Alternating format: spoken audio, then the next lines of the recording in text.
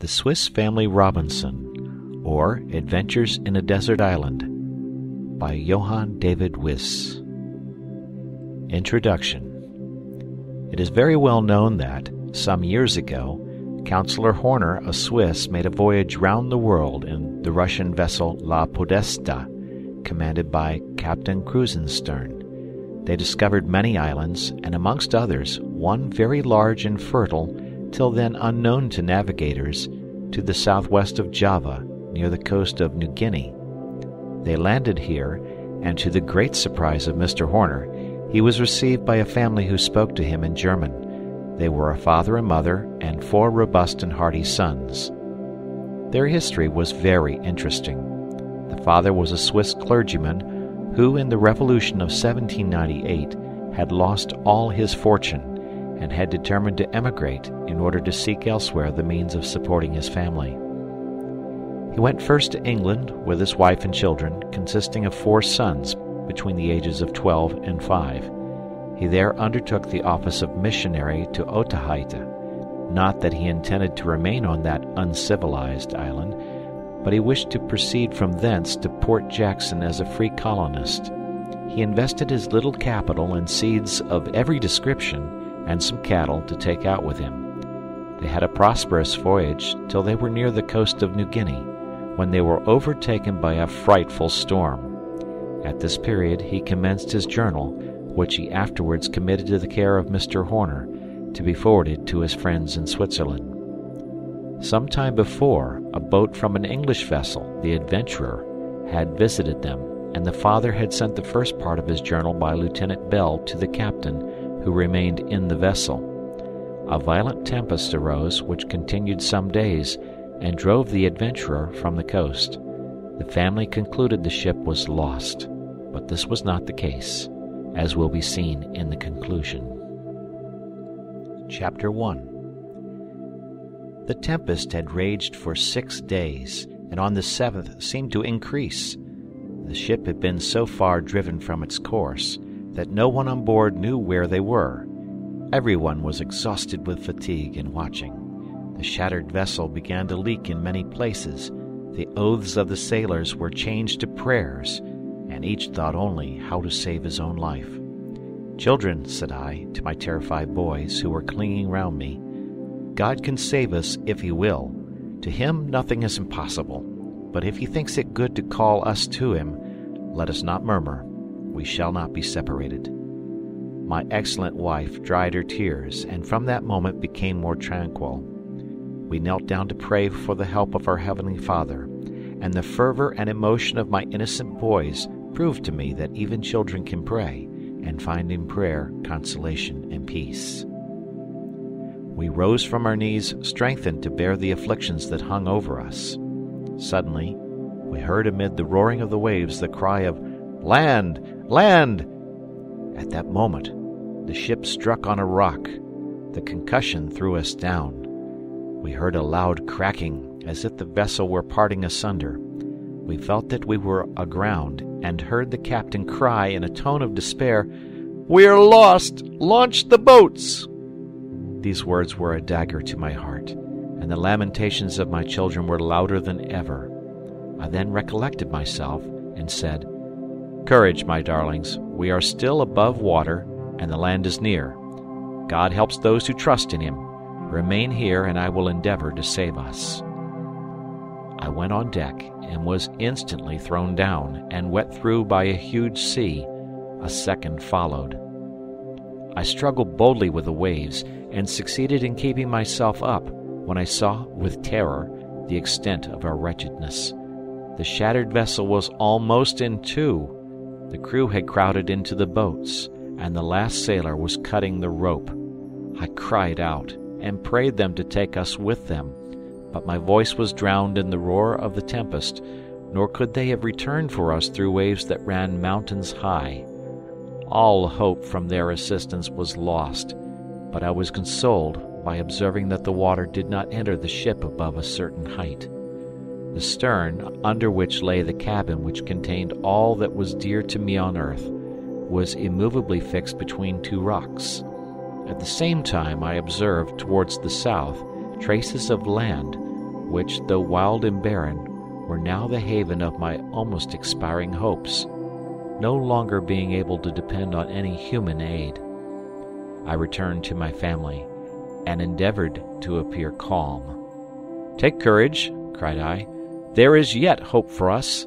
The vessel, in striking between the rocks, is fixed in a position which protects our cabin above the water, and if the wind should settle tomorrow, we may possibly reach the land." This assurance calmed my children, and as usual, they depended on all I told them. They rejoiced that the heaving of the vessel had ceased, as, while it lasted, they were continually thrown against each other.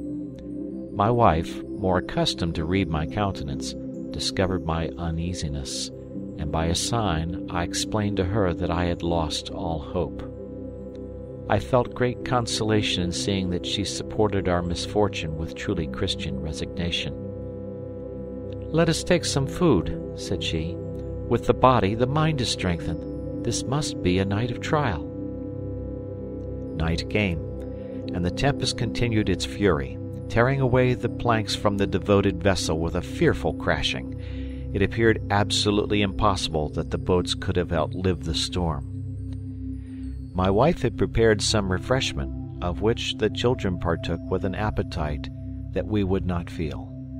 The 3 younger ones retired to their beds, and soon slept soundly. Fritz, the eldest, watched with me. "I have been considering," said he, "how we could save ourselves. If we only had some cork jackets or bladders for Mamma and my brothers, you and I don't need them, we could then swim to land." "A good thought," said I. "I will try during the night to contrive some expedient to secure our safety." We found some small empty barrels in the cabin, which we tied 2 together with our handkerchiefs, leaving a space between for each child, and fastened this new swimming apparatus under our arms. My wife prepared the same for herself. We then collected some knives, string, tinder box, and such little necessaries as we could put in our pockets. Thus, in case the vessel should fall to pieces during the night, we hoped we might be enabled to reach land. At length Fritz, overcome with fatigue, lay down and slept with his brothers. My wife and I, too anxious to rest, spent that dreadful night in prayer and in arranging various plans. How gladly we welcomed the light of day shining through an opening. The wind was subsiding, the sky serene, and I watched the sun rise with renewed hope. I called my wife and children on deck. The younger ones were surprised to find we were alone. They inquired what had become of the sailors, and how we should manage the ship alone. "Children," said I, "one more powerful than man has protected us till now, and will still extend a saving arm to us if we do not give way to complaint and despair. Let all hands set to work. Remember that excellent maxim, God helps those who help themselves. Let us all consider what is best to do now." "Let us leap into the sea," cried Fritz, "and swim to the shore." "Very well for you," replied Ernest, "who can swim, but we should all be drowned. Would it not be better to construct a raft and go all together?" "That might do," added I, "if we were strong enough for such a work, and if a raft was not always so dangerous a conveyance. But away, boys, look about you, and seek for anything that might be useful to us." We all dispersed to different parts of the vessel. For my own part, I went to the provision room to look after the casks of water and other necessaries of life. My wife visited the livestock and fed them, for they were almost famished. Fritz sought for arms and ammunition, Ernest for the carpenter's tools. Jack had opened the captain's cabin and was immediately thrown down by 2 large dogs, who leaped on him so roughly that he cried out as if they were going to devour him. However, hunger had rendered them so docile that they licked his hands, and he soon recovered his feet, seized the largest by the ears, and, mounting his back, gravely rode up to me as I was coming from the hold. I could not help laughing. I applauded his courage, but recommended him always to be prudent with animals of that kind, who are often dangerous when hungry. My little troop began to assemble. Fritz had found 2 fowling pieces, some bags of powder and shot, and some balls in horn flasks. Ernest was loaded with an axe and hammer, a pair of pincers, a large pair of scissors, and an auger showed itself half out of his pocket. Francis had a large box under his arm, from which he eagerly produced what he had called little pointed hooks. His brothers laughed at his prize. "Silence," said I. "The youngest has made the most valuable addition to our stores. These are fish hooks, and may be more useful for the preservation of our lives than anything this ship contains. However, Fritz and Ernest have not done amiss." "For my part," said my wife, "I only contribute good news. I have found a cow, an ass, 2 goats, 6 sheep, and a sow with young. I have fed them and hope we may preserve them." "Very well," said I to my little workman. "I am satisfied with all but Master Jack, who, instead of anything useful, has contributed 2 great eaters, who will do us more harm than good." "They can help us to hunt when we get to land," said Jack. "Yes," replied I, "but can you devise any means of our getting there?" "It does not seem at all difficult," said the spirited little fellow. "Put us each into a great tub, and let us float to shore. I remember sailing capitally that way on Godpapa's great pond. That's a very good idea, Jack. Good counsel may sometimes be given even by a child. Be quick, boys. Give me the saw and auger with some nails. We will see what we can do." I remembered seeing some empty casks in the hold. We went down and found them floating. This gave us less difficulty in getting them upon the lower deck, which was just above the water. They were of strong wood, bound with iron hoops, and exactly suited my purpose. My sons and I therefore began to saw them through the middle. After long labor we had 8 tubs all the same height. We refreshed ourselves with wine and biscuit, which we had found in some of the casks. I then contemplated with delight my little squadron of boats ranged in a line, and was surprised that my wife still continued depressed. She looked mournfully on them. "I can never venture in one of those tubs," she said. "Wait a little till my work is finished," replied I, "and you will see it is more to be depended on than this broken vessel." I sought out a long, flexible plank, and arranged 8 tubs on it, close to each other, leaving a piece at each end to form a curve upwards, like the keel of a vessel. We then nailed them firmly to the plank and to each other. We nailed a plank at each side, of the same length as the first, and succeeded in producing a sort of boat, divided into 8 compartments, in which it did not appear difficult to make a short voyage over a calm sea.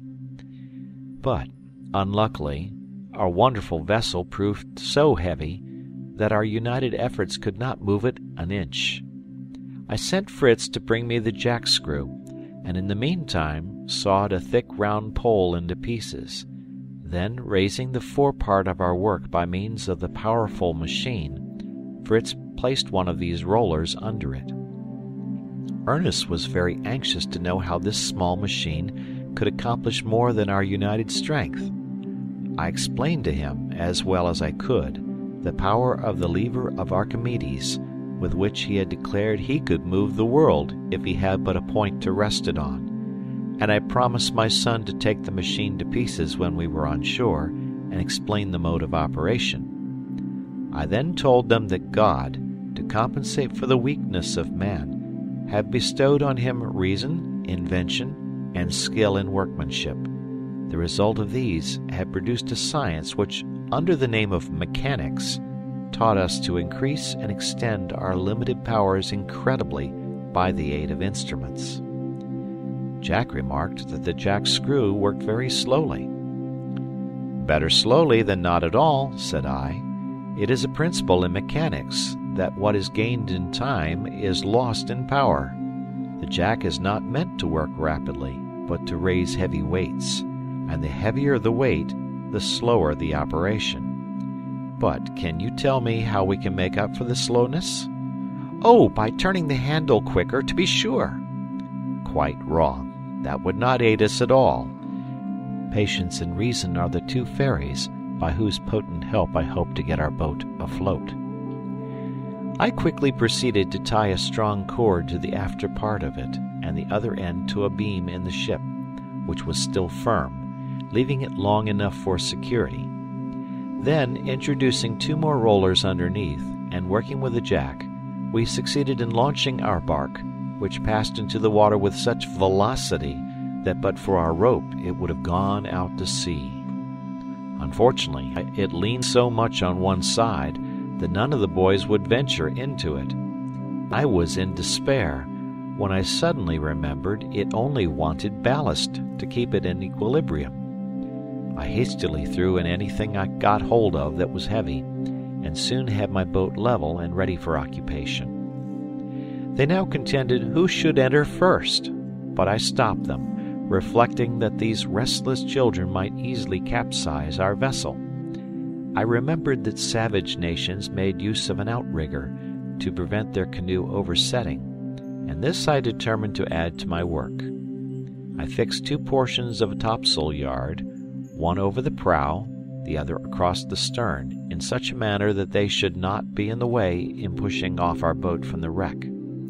I forced the end of each yard into the bunghole of an empty brandy cask to keep them steady during our progress. It was now necessary to clear the way for our departure. I got into the first tub, and managed to get the boat into the cleft in the ship's side by way of a haven. I then returned, and with the axe and saw, cut away right and left all that could obstruct our passage. Then we secured some oars to be ready for our voyage next day. The day had passed in toil, and we were compelled to spend another night on the wreck, though we knew it might not remain until morning. We took a regular meal, for during the day we had scarcely had time to snatch a morsel of bread and a glass of wine. More composed than on the preceding night, we retired to rest. I took the precaution to fasten the swimming apparatus across the shoulders of my 3 younger children and my wife, for fear another storm might destroy the vessel and cast us into the sea. I also advised my wife to put on a sailor's dress, as more convenient for her expected toils and trials. She reluctantly consented, and after a short absence, appeared in the dress of a youth who had served as a volunteer in the vessel. She felt very timid and awkward in her new dress, but I showed her the advantage of the change, and at last she was reconciled, and joined in the laughter of the children at her strange disguise. She then got into her hammock, and we enjoyed a pleasant sleep to prepare us for new labors. End of Chapter 1. Chapter 2. At break of day, we were awake and ready, and after morning prayer, I addressed my children thus: "We are now, my dear boys, with the help of God, about to attempt our deliverance. Before we go, provide our poor animals with food for some days. We cannot take them with us, but if our voyage succeeds, we may return for them. Are you ready? Collect what you wish to carry away, but only things absolutely necessary for our actual wants." I planned that our first cargo should consist of a barrel of powder, 3 fowling pieces, 3 muskets, 2 pair of pocket pistols, and 1 pair larger, ball, shot, and lead as much as we could carry, with a bullet mold, and I wished each of my sons, as well as their mother, should have a complete game bag, of which there were several in the officers' cabins. We then set apart a box of portable soup, another of biscuit, an iron pot, a fishing rod, a chest of nails, and 1 of carpenter's tools, also some sailcloth to make a tent. In fact, my boys collected so many things we were compelled to leave some behind, though I exchanged all the useless ballast for necessaries. When all was ready, we implored the blessing of God on our undertaking and prepared to embark in our tubs. At this moment, the cocks crowed a sort of reproachful farewell to us. We had forgotten them. I immediately proposed to take our poultry with us, geese, ducks, fowls, and pigeons, for, as I observed to my wife, if we could not feed them, they would at any rate feed us. We placed our 10 hens and 2 cocks in a covered tub. The rest we set at liberty, hoping the geese and ducks might reach the shore by water and the pigeons by flight.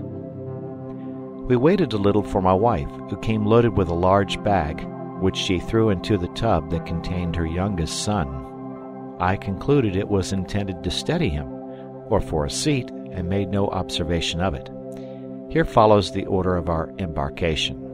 In the first division sat the tender mother, the faithful and pious wife. In the second, our amiable little Frances, 6 years old, and of a sweet disposition. In the third, Fritz, our eldest, 14 or 15 years old, a curly-headed, clever, intelligent, and lively youth. In the fourth, the powder cask with the fowls and the sailcloth. Our provisions filled the fifth. In the sixth, our heedless Jack, 10 years old, enterprising, bold, and useful. In the seventh, Ernest, 12 years of age, well-informed and rational, but somewhat selfish and indolent. In the eighth, myself, an anxious father, charged with the important duty of guiding the vessel to save my dear family. Each of us had some useful tools beside us. Each held an oar and had a swimming apparatus at hand in case we were unfortunately upset. The tide was rising when we left, which I considered might assist my weak endeavors. We turned our outriggers lengthwise, and thus passed from the cleft of the ship into the open sea.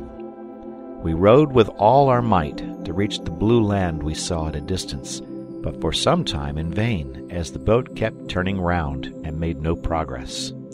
At last I contrived to steer it, so that we went straight forward. As soon as our dogs saw us depart, they leaped into the sea and followed us. I could not let them get into the boat, for fear they should upset it. I was very sorry, for I hardly expected they would be able to swim to land, but by occasionally resting their forepaws on our outriggers, they managed to keep up with us. Turk was an English dog, and Flora of a Danish breed. We proceeded slowly but safely. The nearer we approached the land, the more dreary and unpromising it appeared. The rocky coast seemed to announce to us nothing but famine and misery. The waves, gently rippling against the shore, were scattered over with barrels, bales, and chests from the wreck. Hoping to secure some good provisions, I called on Fritz for assistance. He held a cord, hammer, and nails, and we managed to seize 2 hogsheads in passing, and fastening them with cords to our vessel, drew them safely after us to the shore. As we approached, the coast seemed to improve.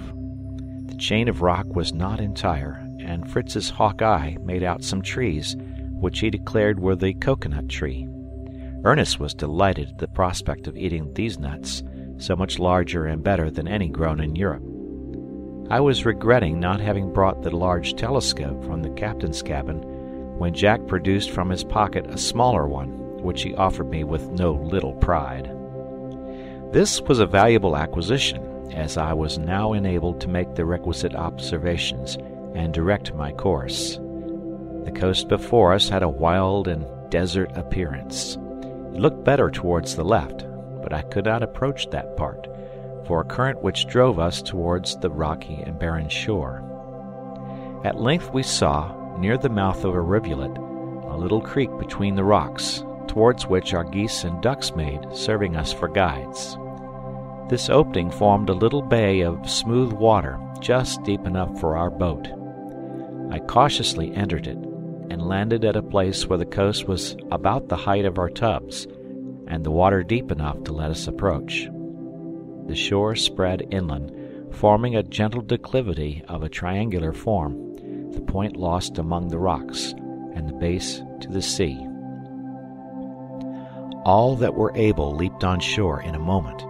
Even little Francis, who had been laid down in his tub like a salted herring, tried to crawl out, but was compelled to wait for his mother's assistance. The dogs, who had preceded us in landing, welcomed us in a truly friendly manner, leaping playfully around us. The geese kept up a loud cackling, to which the yellow-billed ducks quacked a powerful bass. This, with the clacking of the liberated fowls and the chattering of the boys, formed a perfect babel. Mingled with these were the harsh cries of the penguins and flamingos, which hovered over our heads or sat in the points of the rocks. They were in immense numbers, and their notes almost deafened us, especially as they did not accord with the harmony of our civilized fowls. However, I rejoiced to see these feathered creatures, already fancying them on my table, if we were obliged to remain in this desert region. Our first care, when we stepped in safety on land, was to kneel down and thank God, to whom we owed our lives, and to resign ourselves wholly to his fatherly kindness.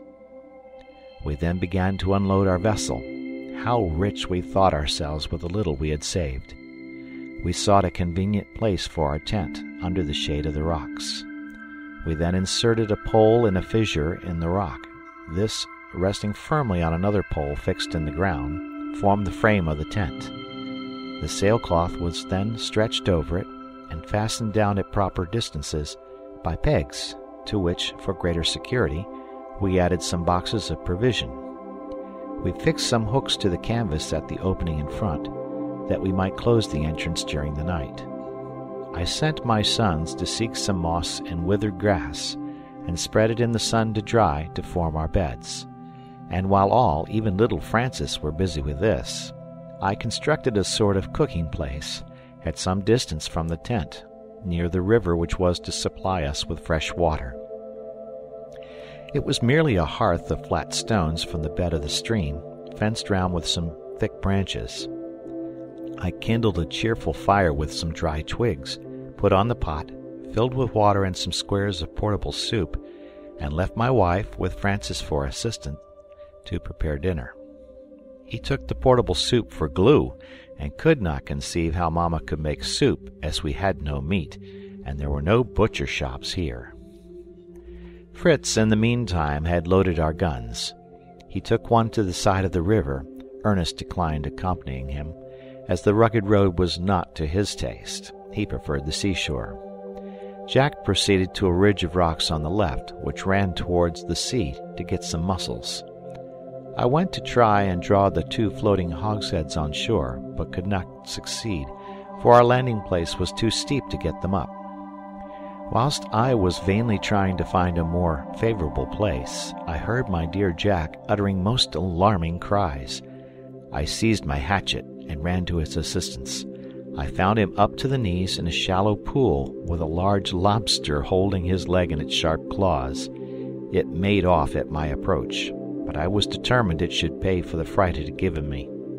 Cautiously taking it up, I brought it out, followed by Jack, who, now very triumphant, wished to present it himself to his mother, after watching how I held it. But he had hardly got it into his hands when it gave him such a violent blow on the cheek with its tail that he let it fall and began to cry again. I could not help laughing at him, and in his rage he seized a stone and put an end to his adversary. I was grieved at this, and recommended him never to act in a moment of anger, showing him that it was unjust in being so revengeful, for if he had been bitten by the lobster, it was plain he would have eaten his foe if he had conquered him. Jack promised to be more discreet and merciful in future, and obtained leave to bear the prize to his mother. "Mamma," said he proudly, "a lobster! A lobster, Ernest! Where's Fritz? Take care it doesn't bite you, Francis." They all crowded round in astonishment. "Yes," added he, triumphantly, "here is the impertinent claw that seized me, but I repaid the knave." "You are a boaster," said I. "You would have got indifferently on with the lobster if I had not come up. And have you forgotten the slap on the cheek which compelled you to release him? Besides, he only defended himself with his natural arms, but you had to take a great stone. You have no reason to be proud, Jack." Ernest wished to have the lobster added to the soup to improve it, but his mother, with a spirit of economy, reserved it for another day. I then walked to the spot where Jack's lobster was caught, and finding it favorable for my purpose, drew my 2 hogsheads on shore there, and secured them by turning them on end. On returning, I congratulated Jack on being the first to have been successful in foraging. Ernest remarked, that he had seen some oysters attached to a rock, but could not get at them without wetting his feet, which he did not like. "Indeed, my delicate gentleman," said I, laughing, "I must trouble you to return and procure us some. We must all unite in working for the public good, regardless of wet feet. The sun will soon dry us." "I might as well bring some salt at the same time," said he. "I saw plenty in the fissures of the rocks left by the sea, I should think, Papa." "Doubtless, Mr. Reasoner," replied I. "Where else could it have come from? The fact was so obvious that you had better have brought a bagful than delayed to reflect about it. But if you wish to escape insipid soup, be quick and procure some." He went and returned with some salt, so mixed with sand and earth that I should have thrown it away as useless, but my wife dissolved it in fresh water and, filtering it through a piece of canvas, managed to flavor our soup with it. Jack asked why we could not have used seawater, and I explained to him that the bitter and nauseous taste of seawater would have spoiled our dinner. My wife stirred the soup with a little stick and, tasting it, pronounced it very good, but added, "We must wait for Fritz, and how shall we eat our soup without plates or spoons? We cannot possibly raise this large boiling pot to our heads and drink out of it." It was too true. We gazed stupefied at our pot, and at last all burst into laughter at our destitution and our folly in forgetting such useful necessaries. "If we only had coconuts," said Ernest, "we might split them and make basins and spoons." "If," replied I, "but we have none. We might as well wish for a dozen handsome silver spoons at once, if wishes were of any use." "But," observed he, "we can use oyster shells." "A useful thought, Ernest. Go directly and get the oysters. And remember, gentlemen, no complaints, though the spoons are without handles, and you should dip your fingers into the bowl." Off ran Jack, and was mid-leg in the water before Ernest got to him. He tore down the oysters and threw them to his idle brother, who filled his handkerchief, taking care to put a large one into his pocket for his own use, and they returned with their spoil. Fritz had not yet appeared, and his mother was becoming uneasy, when we heard him cheerfully hailing us at a distance. He soon came up with a feigned air of disappointment, and his hands behind him, but Jack, who had glided around him, cried out, "A sucking pig! A sucking pig!" And he then, with great pride and satisfaction, produced his booty, which I recognized, from the description of travelers, to be the agouti, common in these regions, a swift animal, which burrows in the earth, and lives on fruits and nuts. Its flesh, something like that of the rabbit, has an unpleasant flavor to Europeans. All were anxious to know the particulars of the chase, but I seriously reproved my son for his little fiction, and warned him never to use the least deceit, even in jest. I then inquired where he had met with the agouti. He told me he had been on the other side of the river. "A very different place to this," continued he. "The shore lies low, and you can have no idea of the number of casks, chests, planks, and all sorts of things the sea has thrown up. Shall we go and take possession of them? And tomorrow, Father, we ought to make another trip to the vessel to look after our cattle. We might at least bring away the cow. Our biscuit would not be so hard dipped in milk." "And very much nicer," added the greedy Ernest. "Then," continued Fritz, "beyond the river there is rich grass for pasturage, and a shady wood. Why should we remain in this barren wilderness?" "Softly," replied I.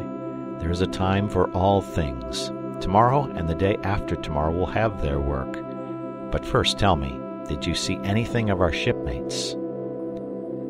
"Not a trace of man, living or dead, on land or sea. But I saw an animal more like a hog than this, but with feet like a hare. It leaped among the grass, sometimes sitting upright and rubbing its mouth with its forepaws, sometimes seeking for roots and gnawing them like a squirrel. If I had not been afraid it would escape me, I would have tried to take it alive. It seemed so very tame." As we were talking, Jack had been trying with many grimaces to force an oyster open with his knife. I laughed at his vain endeavors, and putting some on the fire, showed him them open of themselves. I had no taste for oysters myself, but as they are everywhere accounted a delicacy, I advised my sons to try them. They all at first declined the unattractive repast, except Jack, who, with great courage, closed his eyes and desperately swallowed one as if it had been medicine. The rest followed his example, and then all agreed with me that oysters were not good. The shells were soon plunged into the pot to bring out some of the good soup, but, scalding their fingers, it was who could cry out the loudest.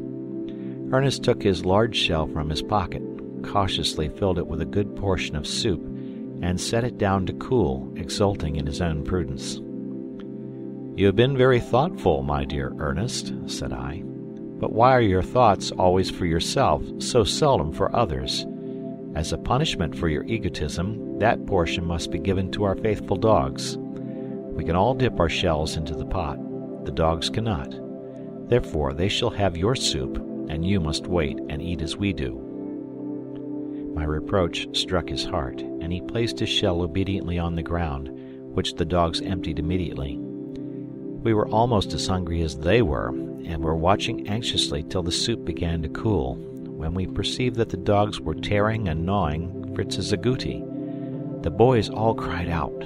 Fritz was in a fury, took his gun, struck the dogs, called them names, threw stones at them, and would have killed them if I had not held him. He had actually bent his gun with striking them.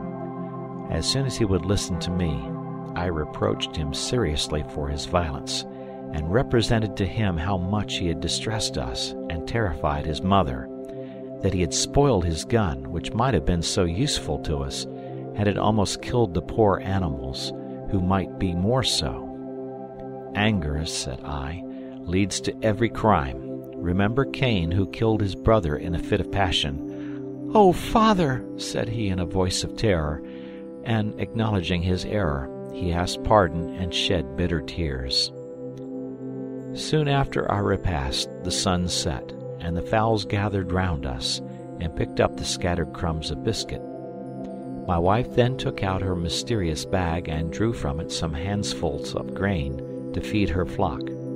She showed me also many other seeds of useful vegetables. I praised her prudence, and begged her to be very economical, as these seeds were of great value, and we could bring from the vessel some spoiled biscuit for the fowls. Our pigeons now flew among the rocks, the cocks and hens perched on the frame of the tent, and the geese and ducks chose to roost in a marsh covered with bushes near the sea. We prepared for our rest. We loaded all our arms, then offered up our prayers together, thanking God for his signal mercy to us, and commending ourselves to his care. When the last ray of light departed, we closed our tent and lay down on our beds close together. The children had remarked how suddenly the darkness came on, from which I concluded we were not far from the equator, for I explained to them the more perpendicularly the rays of the sun fall, the less their refraction, and consequently night comes on suddenly when the sun is below the horizon. Once more I looked out to see if all was quiet. Then carefully closing the entrance, I lay down. Warm as the day had been, the night was so cold that we were obliged to crowd together for warmth. The children soon slept, and when I saw their mother in her first peaceful sleep, my own eyes closed, and our first night on the island passed comfortably. End of chapter. Chapter 3. At break of day I was waked by the crowing of the cock. I summoned my wife to council to consider on the business of the day. We agreed that our first duty was to seek for our shipmates, and to examine the country beyond the river before we came to any decisive resolution. My wife saw we could not all go on this expedition, and courageously agreed to remain with her 3 youngest sons, while Fritz, as the eldest and boldest, should accompany me. I begged her to prepare breakfast immediately, which she warned me would be scanty, as no soup was provided. I asked for Jack's lobster, but it was not to be found. Whilst my wife made the fire and put on the pot, I called the children, and asking Jack for the lobster, he brought it from a crevice in the rock where he had hidden it from the dogs, he said, who did not despise anything eatable. "I am glad to see you profit by the misfortunes of others," said I. "And now will you give up that large claw that caught your leg, and which I promised you, to Fritz as a provision for his journey?" All were anxious to go on this journey, and leaped around me like little kids, but I told them we could not all go. They must remain with their mother, with Flora for a protector. Fritz and I would take Turk. With him and a loaded gun, I thought we should inspire respect. I then ordered Fritz to tie up Flora and get the guns ready. Fritz blushed and tried in vain to straighten his crooked gun. I let him go on for some time, and then allowed him to take another, for I saw he was penitent. The dogs, too, snarled and would not let him approach them. He wept and begged some biscuit from his mother, declaring he would give up his own breakfast to make his peace with the dogs. He fed them, caressed them, and seemed to ask pardon. The dog is always grateful. Flora soon licked his hands. Turk was more unrelenting, appearing to distrust him. "Give him a claw of the lobster," said Jack, "for I make you a present of the whole for your journey." "Don't be too uneasy about them," said Ernest. "They will certainly meet with coconuts, as Robinson did, very different food to your wretched lobster. Think of an almond as big as my head, with a large cup full of rich milk." "Pray, brother, bring me one if you find any," said Francis. We began our preparation. We each took a game bag and a hatchet. I gave Fritz a pair of pistols in addition to his gun, equipped myself in the same way, and took care to carry biscuit and a flask of fresh water. The lobster proved so hard at breakfast that the boys did not object to our carrying off the remainder, and though the flesh is coarse, it is very nutritious. I proposed before we departed to have prayers, and my thoughtless Jack began to imitate the sound of church bells. "Ding dong, to prayers, ding dong." I was really angry, and reproved him severely for jesting about sacred things. Then, kneeling down, I prayed God's blessing on our undertaking, and his pardon for us all, especially for him who had now so grievously sinned.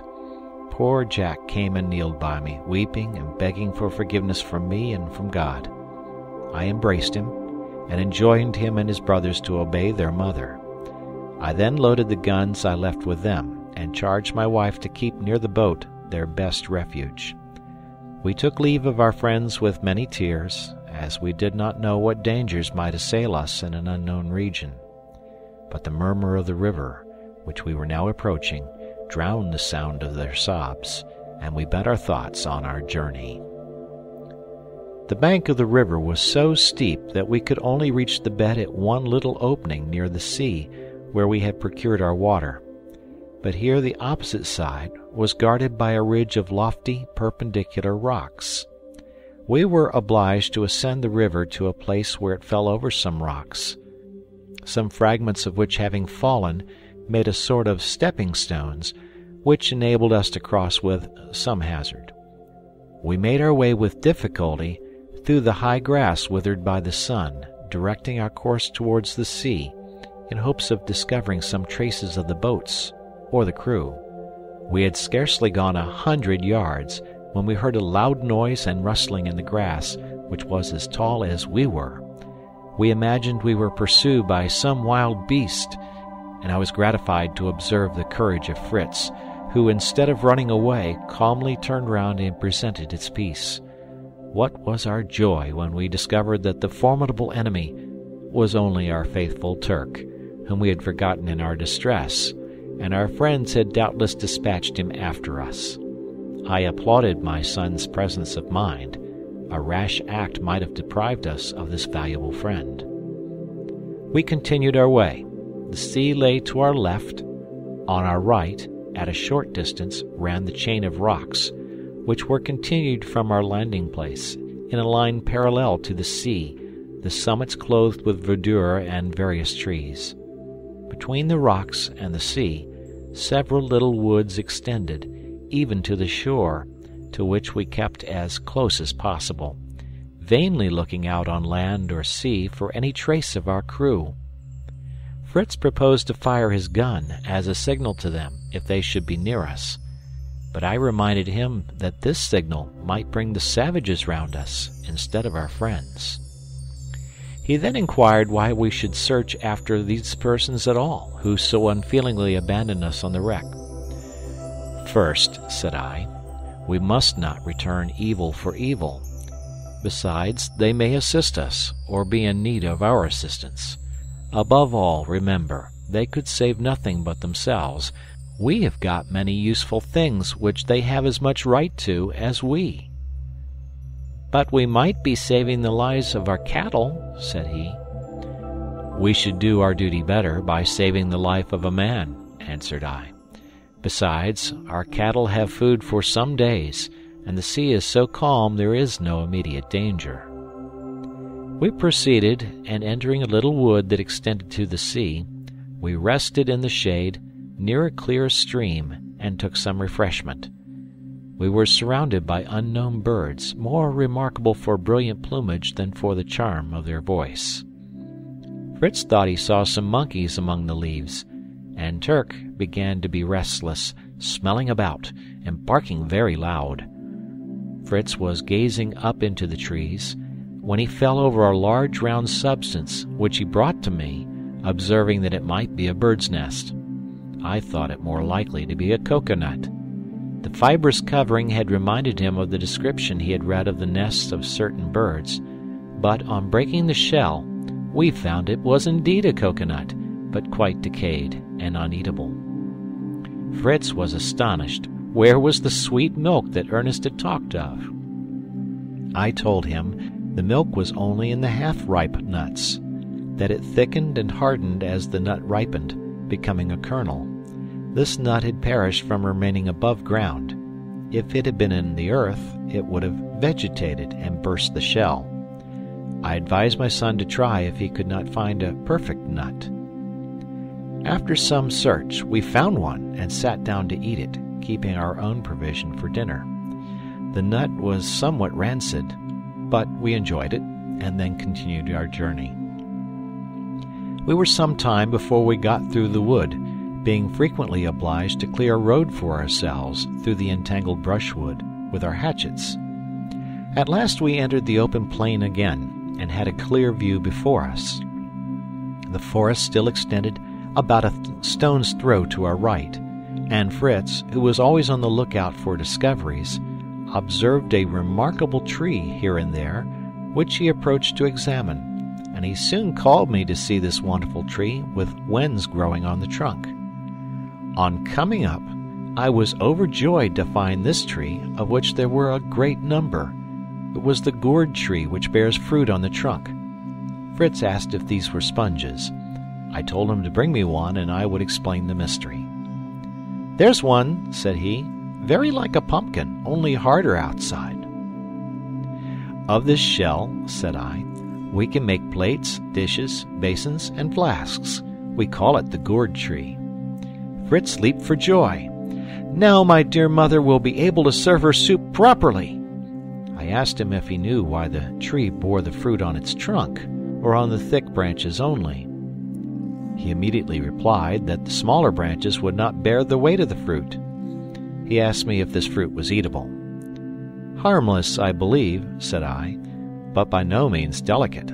Its great value to savage nations consists in the shell, which they use to contain their food and drink and even cook in it."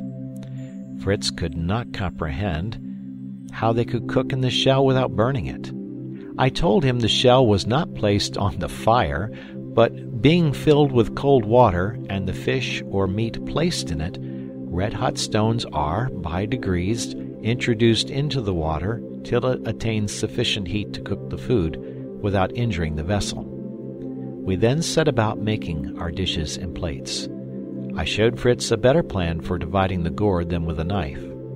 I tied a string tightly round the nut, struck it with the handle of my knife till an incision was made, then tightened it till the nut was separated into two equally sized bowls. Fritz had spoiled his gourd by cutting it irregularly with his knife. I advised him to try and make spoons of it, as it would not do for basins now. I told him I had learnt my plan from books of travels. It is the practice of the savages, who have no knives, to use a sort of string made from the bark of trees for this purpose. "But how can they make bottles?" said he. "That requires some preparation," replied I.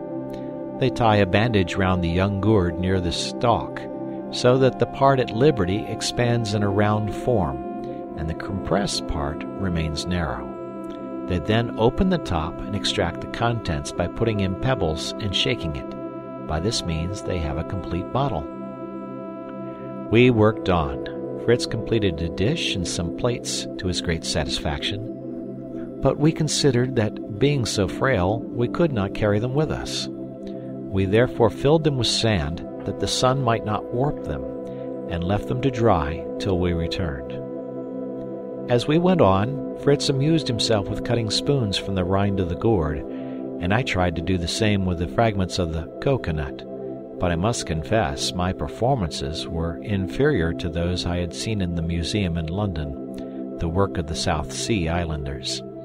We laughed at our spoons, which would have required mouths from ear to eat with them.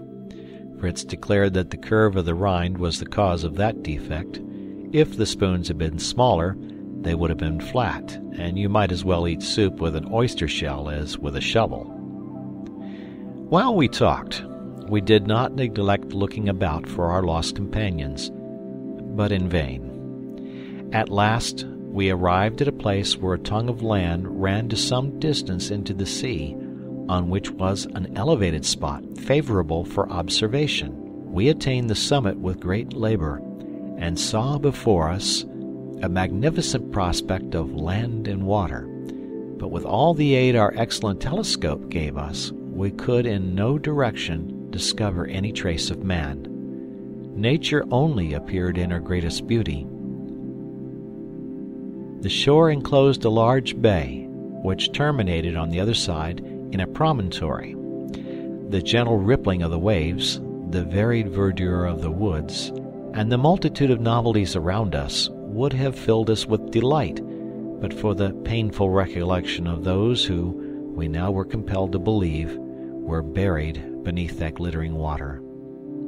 We did not feel less, however, the mercy of God, who had preserved us and given us a home, with a prospect of subsistence and safety. We had not yet met with any dangerous animals, nor could we perceive any huts of savages. I remarked to my son that God seemed to have destined us to a solitary life in this rich country, unless some vessel should reach these shores. "And his will be done," added I. "It must be for the best. Now, let us return to that pretty wood to rest ourselves and eat our dinner before we return." We proceeded towards a pleasant wood of palm trees, but before reaching it, had to pass through an immense number of reeds, which greatly obstructed our road. We were, moreover, fearful of treading on the deadly serpents who choose such retreats. We made Turk walk before us to give notice, and I cut a long, thick cane as a weapon of defense. I was surprised to see a glutinous juice oozing from the end of the cut cane. I tasted it, and was convinced that we had met with a plantation of sugar canes. I sucked more of it, and found myself singularly refreshed. I said nothing to Fritz, that he might have the pleasure of making the discovery himself.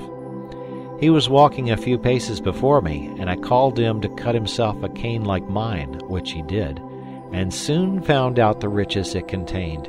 He cried out in ecstasy, "Oh, Papa, Papa, syrup of sugar cane! Delicious! How delighted will dear Mamma and my brothers be when I carry some to them!" He went on, sucking pieces of cane so greedily that I checked him, recommending moderation. He was then content to take some pieces to regale himself as he walked home, loading himself with a huge burden for his mother and brothers.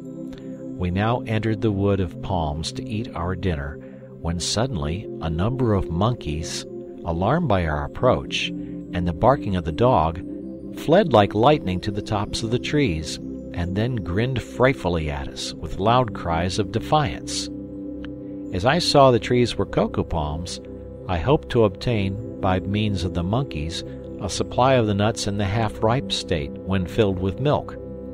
I held Fritz's arm, who was preparing to shoot at them, to his great vexation, as he was irritated against the poor monkeys for their derisive gestures. But I told him, though no patron of monkeys myself, I could not allow it. We had no right to kill any animal except in defense, or as a means of supporting life. Besides, the monkeys would be of more use to us living than dead, as I would show him. I began to throw stones at the monkeys, not being able, of course, to reach the place of their retreat, and they, in their anger and in the spirit of imitation, gathered the nuts and hurled them on us in such quantities that we had some difficulty in escaping from them. We had soon a large stock of coconuts. Fritz enjoyed the success of the stratagem, and when the shower subsided, he collected as many as he wished. We then sat down and tasted some of the milk through the 3 small holes which we opened with our knives. We then divided some with our hatchets, and quenched our thirst with a liquor, which is not, however, a very agreeable flavor. We liked best a sort of thick cream which adheres to the shells, from which we scraped it with our spoons, and mixing it with the juice of the sugar cane, we produced a delicious dish. Turk had the rest of the lobster, which we now despised, with some biscuit. We then got up. I tied some nuts together by their stems and threw them over my shoulder. Fritz took his bundle of canes, and we set out homewards. End of chapter. Chapter 4. Fritz groaned heavily under the weight of his canes as we traveled on, and pitied the poor negroes who had to carry such heavy burdens of them.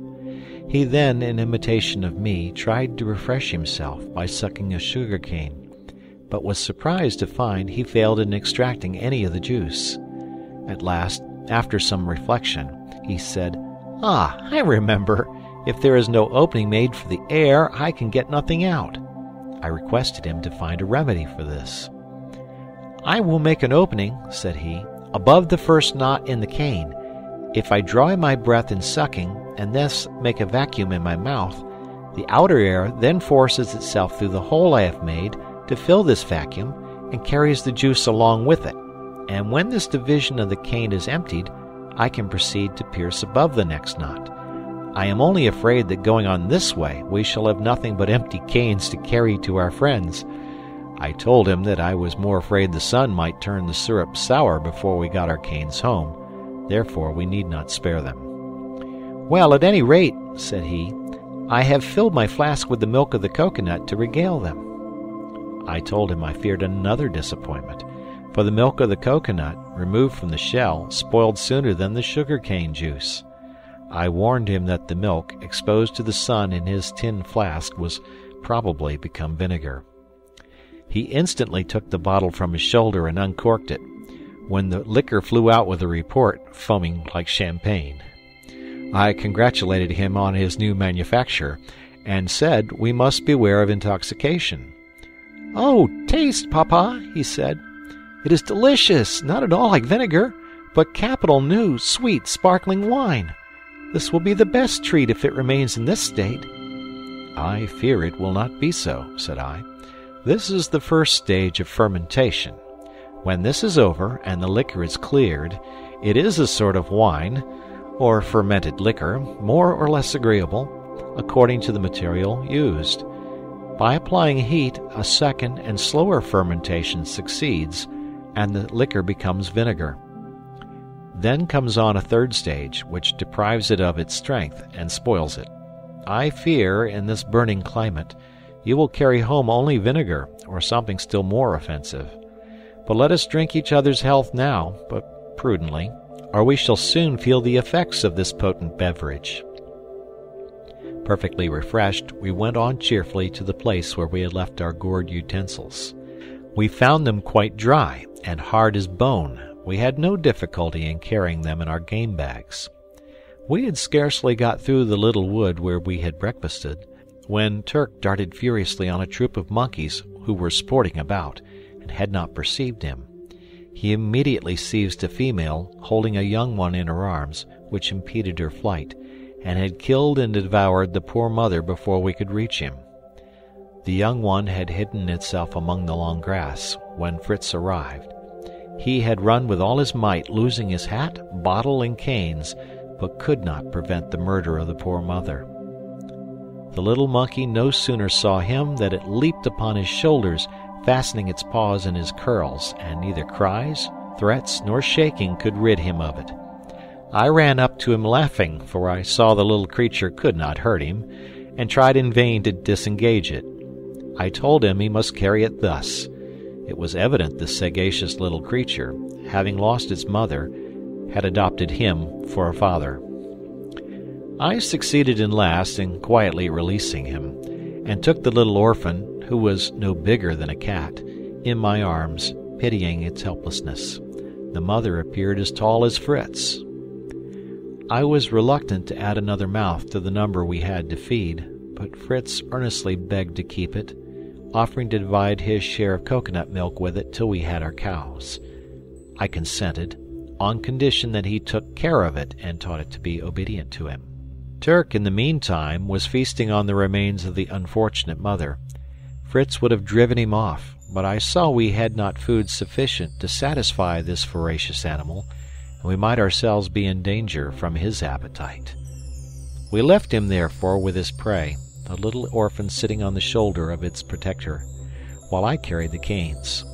Turk soon overtook us, and was received very coldly. We reproached him with his cruelty, but he was quite unconcerned, and continued to walk after Fritz. The little monkey seemed uneasy at the sight of him, and crept into Fritz's bosom, much to his inconvenience. But a thought struck him.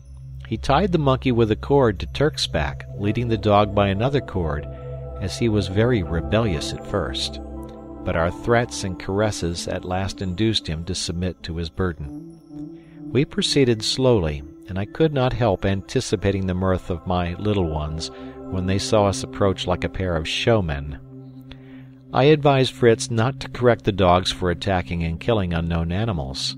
Heaven bestows the dog on man, as well as the horse, for a friend and protector. Fritz thought we were very fortunate, then, in having two such faithful dogs.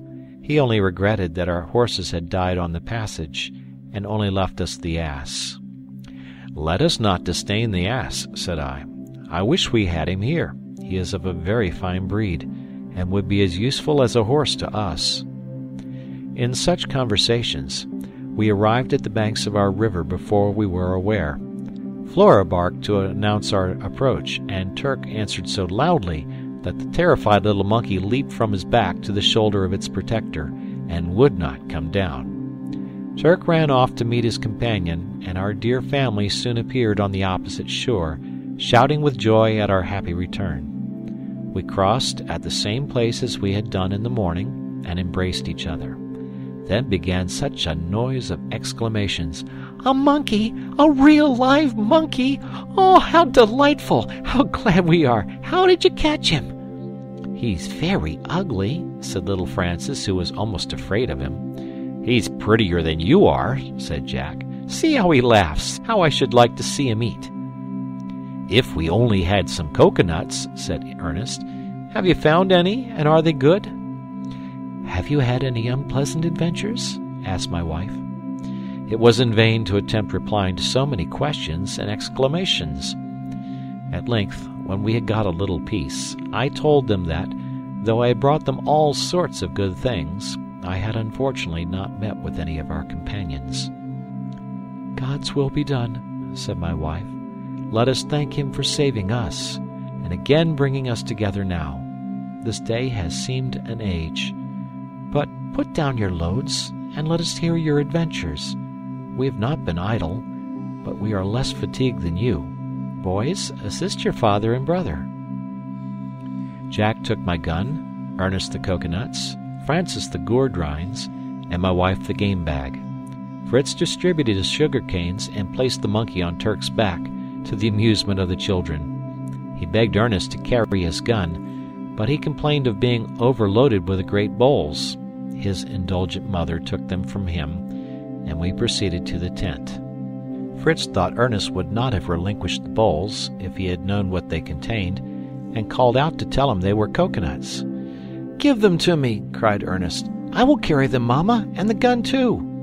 His mother declined giving them. "I can throw away these sticks," said he, "and carry the gun in my hand." "I would advise you not," observed Fritz, "for the sticks are sugar canes." "Sugar canes!" cried they all, surrounding Fritz, who had to give them the history and teach them the art of sucking the canes. My wife, who had a proper respect for sugar in her housekeeping, was much pleased with this discovery, and the history of all our acquisitions, which I displayed to her. Nothing gave her so much pleasure as our plates and dishes, which were actual necessaries. We went to our kitchen, and were gratified to see preparations going on for a good supper.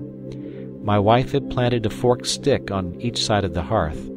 On these rested a long, thin wand, on which all sorts of fish were roasting, Francis being entrusted to turn the spit. On the other side was impaled a goose on another spit, and a row of oyster shells formed the dripping pan. Besides this, the iron pot was on the fire, from which arose the savory odor of a good soup. Behind the hearth stood one of the hogsheads, opened, and containing the finest Dutch cheeses, enclosed in cases of lead. All this was very tempting to hungry travelers, and very unlike a supper on a desert island. I could not think my family had been idle when I saw such a result of their labors. I was only sorry that they had killed the goose, as I wished to be economical with our poultry. "Have no uneasiness," said my wife. "This is not from our poultry yard. It is a wild goose killed by Ernest."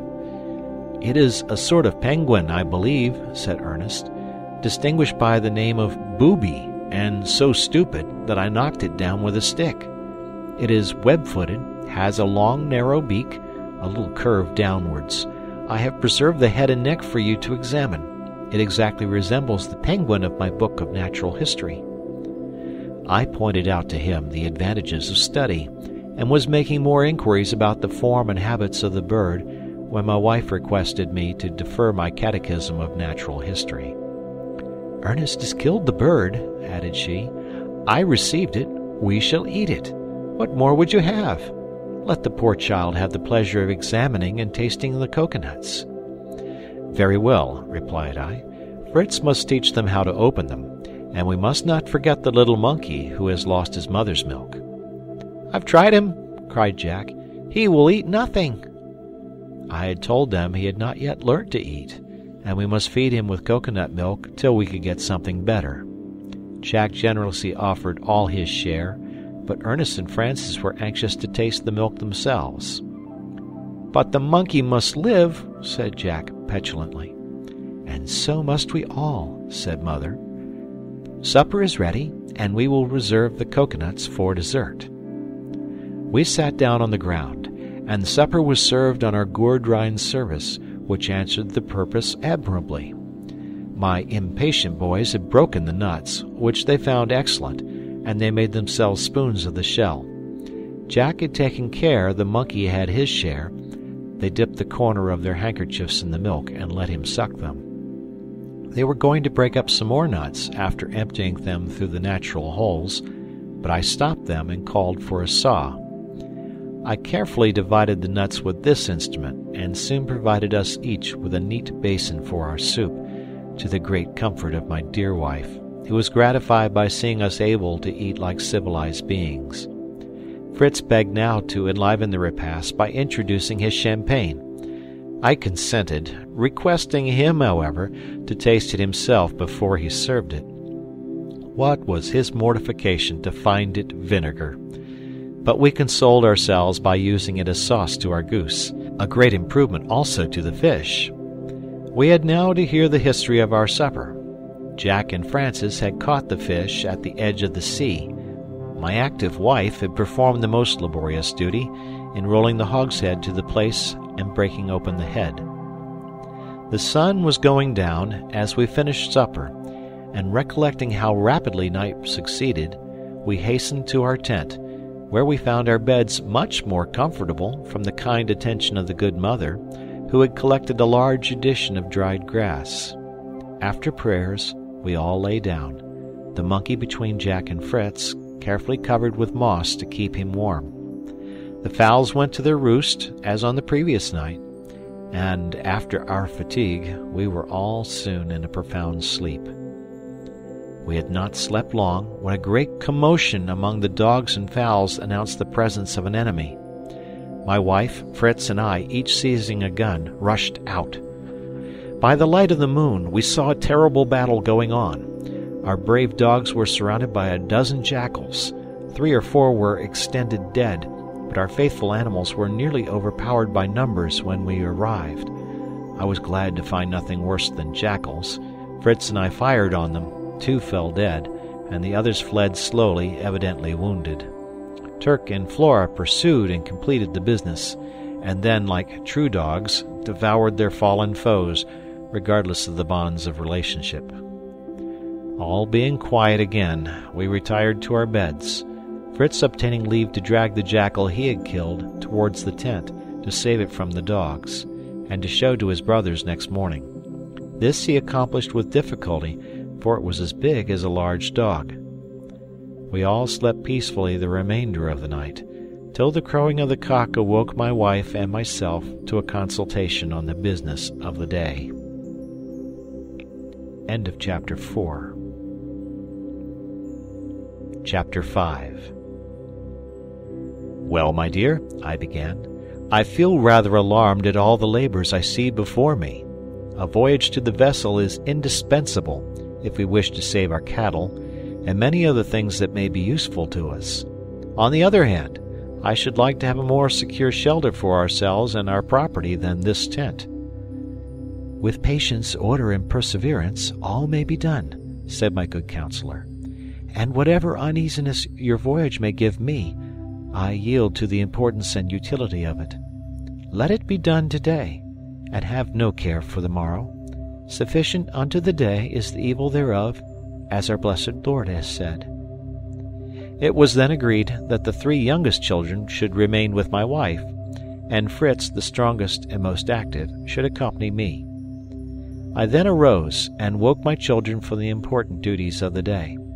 Fritz jumped up the first and ran for his jackal, which had stiffened in the cold of the night. He placed it on all 4 legs at the entrance of the tent to surprise his brothers, but no sooner did the dogs see it erect than they flew at it and would have torn it to pieces if he had not soothed them and called them off. However, their barking effectually roused the boys, who rushed out to see the cause. Jack issued first with the monkey on his shoulder, but no sooner did the little creature see the jackal than he sprang into the tent and hid himself among the moss, till only the tip of his nose was visible. All were astonished to see this large yellow animal standing. Francis thought it was a wolf. Jack said it was only a dead dog, and Ernest, in a pompous tone, pronounced it to be a golden fox. Fritz laughed at the learned professor, who knew the agouti immediately, and now called a jackal a golden fox. "I judged by the peculiar characteristics," said Ernest, examining it carefully. "Oh, the characteristics!" said Fritz ironically. "Don't you think it may be a golden wolf?" "Pray don't be so cross, brother," said Ernest, with tears in his eyes. "Perhaps you would not have known the name if Papa had not told you." I reproved Fritz for his ridicule of his brother, and Ernest for so easily taking offense. And to reconcile all, I told them that the jackal partook of the nature of the wolf, the fox, and the dog. This discussion terminated, I summoned them to prayers, after which we thought of breakfast. We had nothing but biscuit, which was certainly dry and hard. Fritz begged for a little cheese with it, and Ernest, who was never satisfied like other people, took a survey of the unopened hogshead. He soon returned, crying, "If we only had a little butter with our biscuit, it would be so good, Papa." I allowed it would be good, but it was no use thinking of such a thing. "Let us open the other cask," said he, displaying a piece of butter he had extracted through a small crack in the side. "Your instinct for good things has been fortunate for us," said I.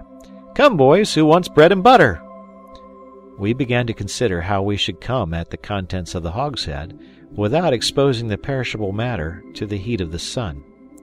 Finally, I pierced a hole in the lower part of the cask, large enough for us to draw out the butter as we wanted it, by means of a little wooden shovel, which I soon made. We then sat down to breakfast with a coconut basin filled with good salt Dutch butter. We toasted our biscuit, buttered it hot, and agreed it was excellent. Our dogs were sleeping by us as we breakfasted, and I remarked that they had bloody marks of the last night's fray, and some deep and dangerous wounds, especially about the neck. My wife instantly dressed the wounds with butter, well washed in cold water, and the poor animals seemed grateful for the ease it gave them. Ernest judiciously remarked that they ought to have spiked collars to defend them against any wild beasts they might encounter. "I will make them collars," said Jack, who never hesitated at anything. I was glad to employ his inventive powers, and ordering my children not to leave their mother during our absence, but to pray to God to bless our undertaking, we began our preparations for the voyage. While Fritz made ready the boat, I erected a signal post with a piece of sailcloth for a flag to float as long as all was going on well. But if we were wanted, they were to lower the flag and fire a gun 3 times, when we should immediately return. For I had informed my dear wife it might be necessary for us to remain on board all night, and she consented to the plan, on my promising to pass the night in our tubs instead of the vessel. We took nothing but our guns and ammunition, relying on the ship's provisions. Fritz would, however, take the monkey, that he might give it some milk from the cow. We took a tender leave of each other, and embarked. When we had rowed into the middle of the bay, I perceived a strong current formed by the water of the river which issued at a little distance, which I was glad to take advantage of to spare our labor. It carried us 3 parts of our voyage, and we rowed the remainder, and entering the opening in the vessel, we secured our boat firmly and went on board. The first care of Fritz was to feed the animals, who were on deck, and who all saluted us after their fashion, rejoiced to see their friends again, as well as to have their wants supplied. We put the young monkey to a goat, which he sucked with extraordinary grimaces, to our infinite amusement. We then took some refreshment ourselves, and Fritz, to my great surprise, proposed that we should begin by adding a sail to our boat. He said the current which helped us to the vessel could not carry us back, but the wind which blew so strongly against us and made our rowing so fatiguing would be of great service if we had a sail. I thanked my counselor for all his good advice, and we immediately set to the task. I selected a strong pole for a mast, and a triangular sail which was fixed to a yard. We made a hole in a plank to receive the mast, secured the plank on our 4th tub, forming a deck, and then, by aid of a block used to hoist and lower the sails, raised our mast. Finally, 2 ropes fastened by one end to the yard and by the other to each extremity of the boat enabled us to direct the sail at pleasure. Fritz next ornamented the top of the mast with a little red streamer. He then gave our boat the name of Deliverance, and requested it might henceforward be called the Little Vessel. To complete its equipment, I contrived a rudder, so that I could direct the boat from either end. After signaling to our friends that we should not return that night, we spent the rest of the day in emptying the tubs of the stones that we had used for ballast, and replacing them with useful things: powder and shot, nails and tools of all kinds, pieces of cloth. Above all, we did not forget knives, forks, spoons, and kitchen utensils, including a roasting jack. In the captain's cabin, we found some services of silver, pewter plates and dishes, and a small chest filled with bottles of choice wines. All these we took, as well as a chest of eatables intended for the officers' table, portable soup, Westphalian hams, Bologna sausages, etc., also some bags of maize, wheat, and other seeds, and some potatoes. We collected all the implements of husbandry we could spare room for, and at the request of Fritz, some hammocks and blankets, 2 or 3 handsome guns, and an armful of sabers, swords, and hunting knives. Lastly, I embarked a barrel of sulphur, all the cord and string I could lay my hands on, and a large roll of sailcloth. The sulphur was intended to produce matches with. Our tubs were loaded to the edge. There was barely room left for us to sit, and it would have been dangerous to attempt our return if the sea had not been so calm. Night arrived. We exchanged signals to announce security on sea and land, and after prayers for the dear islanders, we sought our tubs, not the most luxurious of dormitories, but safer than the ship. Fritz slept soundly, but I could not close my eyes thinking of the jackals. I was, however, thankful for the protection they had in the dogs. End of Chapter 5. Chapter 6. As soon as day broke, I mounted on deck to look through the telescope. I saw my wife looking towards us, and the flag which denoted their safety floating in the breeze. Satisfied on this important point, we enjoyed our breakfast of biscuit, ham, and wine, and then turned our thoughts to the means of saving our cattle. Even if we could contrive a raft, we could never get all the animals to remain still on it. We might venture the huge sow in the water, but the rest of the animals we found would not be able to swim to shore. At last, Fritz suggested the swimming apparatus. We passed 2 hours in constructing them. For the cow and ass, it was necessary to have an empty cask on each side, well bound in strong sailcloth, fastened by leather thongs over the back and under each animal. For the rest, we merely tied a piece of cork under their bodies, the sow only being unruly and giving us much trouble. We then fastened a cord to the horns or neck of each animal, with a slip of wood at the end for a convenient handle. Luckily, the waves had broken away part of the ship and left the opening wide enough for the passage of our troop. We first launched the ass into the water by a sudden push. He swam away after the first plunge very gracefully. The cow, sheep, and goats followed quickly after. The sow was furious and soon broke loose from us all, but fortunately reached the shore long before the rest. We now embarked, fastening all the slips of wood to the stern of the boat, thus drawing our train after us, and the wind filling our sail carried us smoothly towards the shore. Fritz exulted in his plan, as we certainly could never have rowed our boat, loaded as we were. I once more took out my telescope, and was remarking that our party on shore seemed making ready for some excursion, when a loud cry from Fritz filled me with terror. "We are lost! We are lost! See, what a monstrous fish!" Though pale with alarm, the bold boy had seized his gun, and encouraged by my directions, he fired 2 balls into the head of the monster, as it was preparing to dart on the sheep. It immediately made its escape, leaving a long red track to prove it was severely wounded. Being freed from our enemy, I now resumed the rudder, and we lowered the sail and rowed to shore. The animals, as soon as the water became low enough, walked out at their own discretion, after we had relieved them from their swimming girdles. We then secured our boat as before, and landed ourselves, anxiously looking round for our friends. We had not long to wait. They came joyfully to greet us, and after our first burst of pleasure, we sat down to tell our adventures in a regular form. My wife was overjoyed to see herself surrounded by these valuable animals, and especially pleased that her son Fritz had suggested so many useful plans. We next proceeded to disembark all our treasures.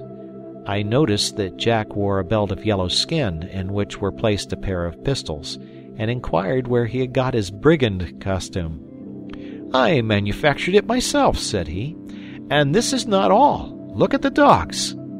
The dogs wore each a collar of the same skin as his belt, bristling with long nails, the points outwards, a formidable defense. "It is my own invention," said he, "only Mamma helped me in the sewing." "But where did you get the leather, the needle, and thread?" inquired I. "Fritz's jackal supplied the skin," said my wife, "and my wonderful bag the rest. There is still more to come from it. Only say what you want." Fritz evidently felt a little vexation at his brother's unceremonious appropriation of the skin of the jackal, which displayed itself in the tone in which he exclaimed, holding his nose, "Keep at a distance, Mr. Skinner. You carry an intolerable smell about with you." I gave him a gentle hint of his duty in the position of eldest son, and he soon recovered his good humor. However, as the body as well as the skin of the jackal was becoming offensive, they united in dragging it down to the sea, while Jack placed his belt in the sun to dry. As I saw no preparation for supper, I told Fritz to bring the ham, and to the astonishment and joy of all, he returned with a fine Westphalian ham, which we had cut into in the morning. "I will tell you," said my wife, "why we have no supper prepared, but first I will make you an omelet." And she produced from a basket a dozen turtles' eggs. "You see," said Ernest, "they have all the characteristics of those Robinson Crusoe had in his island. They are white balls, the skin of which resembles moistened parchment." My wife promised to relate the history of the discovery after supper, and set about preparing her ham and omelet, while Fritz and I proceeded in unloading our cargo, assisted by the useful ass. Supper was now ready. A tablecloth was laid over the butter cask, and spread with the plates and spoons from the ship. The ham was in the middle, and the omelet and cheese at each end, and we made a good meal, surrounded by our subjects, the dogs, the fowls, the pigeons, the sheep, and the goats, waiting for our notice. The geese and ducks were more independent, remaining in their marsh, where they lived in plenty on the small crabs which abounded there. After supper, I sent Fritz for a bottle of the captain's canary wine, and then requested my wife to give us her recital. End of chapter 6. Chapter 7. "I will spare you the history of the first day," said my good Elizabeth, "spent in anxiety about you, and attending to the signals. But this morning, being satisfied that all was going right, I sought, before the boys got up, a shady place to rest in, but in vain. I believe this barren shore has not a single tree on it. Then I began to consider on the necessity of searching for a more comfortable spot for our residence, and determined, after a slight repast, to set out with my children across the river on a journey of discovery. The day before, Jack had busied himself in skinning the jackal with his knife, sharpened on the rock, Ernest declining to assist him in his dirty work, for which I reproved him, sorry that any fastidiousness should deter him from a labor of benefit to society. Jack proceeded to clean the skin as well as he was able, then procured from the nail chest some long flat-headed nails, and inserted them closely through the long pieces of skin he had cut for collars. He then cut some sailcloth, and made a double lining over the heads of the nails, and finished by giving me the delicate office of sewing them together, which I could not but comply with. His belt he first stretched on a plank, nailing it down, and exposing it to the sun, lest it should shrink in drying. Now, for our journey, we took our game bags and some hunting knives. The boys carried provisions, and I had a large flask of water. I took a small hatchet, and gave Ernest a carbine which might be loaded with ball, keeping his light gun for myself. I carefully secured the opening of the tent with the hooks. Turk went before, evidently considering himself our guide, and we crossed the river with some difficulty. As we proceeded, I could not help feeling thankful that you had so early taught the boys to use firearms properly, as the defense of my youngest boy and myself now depended on the two boys of 10 and 12 years of age. When we attained the hill you described to us, I was charmed with the smiling prospect, and for the first time since our shipwreck ventured to hope for better things. I had remarked a beautiful wood, to which I determined to make our way, for a little shade, and a most painful progress it was, through grass that was higher than the children's heads. As we were struggling through it, we heard a strange rustling sound among the grass, and at the same moment a bird of prodigious size arose and flew away before the poor boys could get their guns ready. They were much mortified, and I recommended them always to have their guns in readiness, for the birds would not be likely to wait till they loaded them. Francis thought the bird was so large it must be an eagle, but Ernest ridiculed the idea and added that he thought it must be of the bustard tribe. We went forward to the spot from which it had arisen, when suddenly another bird of the same kind, though still larger, sprung up close to our feet and was soon soaring above our heads. I could not help laughing to see the look of astonishment and confusion with which the boys looked upwards after it. At last Jack took off his hat, and making a low bow said, "Pray, Mr. Bird, be kind enough to pay us another visit. You will find us very good children." We found the large nest they had left. It was rudely formed of dry grass and empty, but some fragments of eggshells were scattered near, as if the young had just been recently hatched. We therefore concluded that they had escaped among the grass. Dr. Ernest immediately began a lecture. "You observe, Francis, these birds could not be eagles, which do not form their nests on the ground. Neither do their young run as soon as they are hatched. These must be of the gallinaceous tribe, an order of birds such as quails, partridges, turkeys, etc. And from the sort of feathered mustache which I observed at the corner of the beak, I should pronounce that these were bustards." And we had now reached the little wood, and our learned friend had sufficient employment in scrutinizing and endeavoring to classify the immense number of beautiful unknown birds which sung and fluttered about us, apparently regardless of our intrusion. We found that what we thought a wood was merely a group of a dozen trees, of a height far beyond any I had ever seen, and apparently belonging rather to the air than the earth, the trunks springing from roots which formed a series of supporting arches. Jack climbed one of the arches and measured the trunk of the wood with a piece of packthread. He found it to be 34 feet. I made 32 steps round the roots. Between the roots and the lowest branches it seemed about 40 or 50 feet. The branches are thick and strong, and the leaves are of a moderate size and resemble our walnut tree. A thick, short, smooth turf clothed the ground beneath and around the detached roots of the trees, and everything combined to render this one of the most delicious spots the mind could conceive. Here we rested and made our noonday repast. A clear rivulet ran near us and offered its agreeable waters for our refreshment. Our dogs soon joined us, but I was astonished to find they did not crave for food, but laid down to sleep at our feet.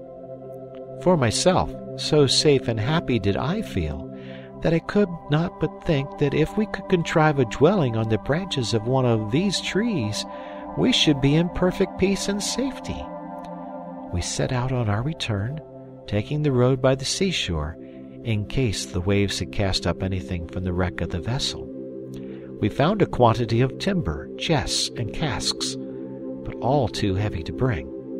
We succeeded in dragging them as well as we could out of the reach of the tide, our dogs, in the meantime, fishing for crabs, with which they regaled themselves, much to their own satisfaction and to mine, as I now saw they would be able to provide their own food. As we rested from our rough labor, I saw Flora scratching in the sand and swallowing something with great relish. Ernest watched and then said very quietly, "They are turtles' eggs." We drove away the dog and collected about 2 dozen, leaving her the rest as a reward for her discovery.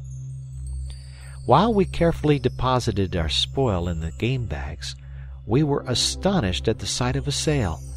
Ernest was certain it was Papa and Fritz, and though Francis was in dread that it should be the savages who visited Robinson Crusoe's island coming to eat us up, we were soon enabled to calm his fears. We crossed the river by leaping from stone to stone, and hastening to the landing place, arrived to greet you on your happy return." "And I understand, my dear," said I, "that you have discovered a tree 60 feet high, where you wish we should perch like fowls. But how are we to get up?" "Oh, you must remember," answered she, "the large lime tree near our native town, in which was a ballroom. We used to ascend to it by wooden staircase. Could you not contrive something of the sort in one of these gigantic trees, where we might sleep in peace, fearing neither jackals nor any other terrible nocturnal enemy?" I promised to consider this plan, hoping at least that we might make a commodious and shady dwelling among the roots. Tomorrow we were to examine it. We then performed our evening devotions and retired to rest. End of chapter 7. Chapter 8. "Now, my dear Elizabeth," said I, waking early next morning, "let us talk a little on this grand project of changing our residence, to which there are many objections. First, it seems wise to remain on the spot where Providence has cast us, where we can have at once means of support drawn from the ship, and security from all attacks, protected by the rock, the river, and the sea on all sides." My wife distrusted the river, which could not protect us from the jackals, and complained of the intolerable heat of this sandy desert, of her distaste for such food as oysters and wild geese, and lastly, of her agony of mind when we ventured to the wreck, willingly renouncing all its treasures and begging that we might rest content with the blessings we already had.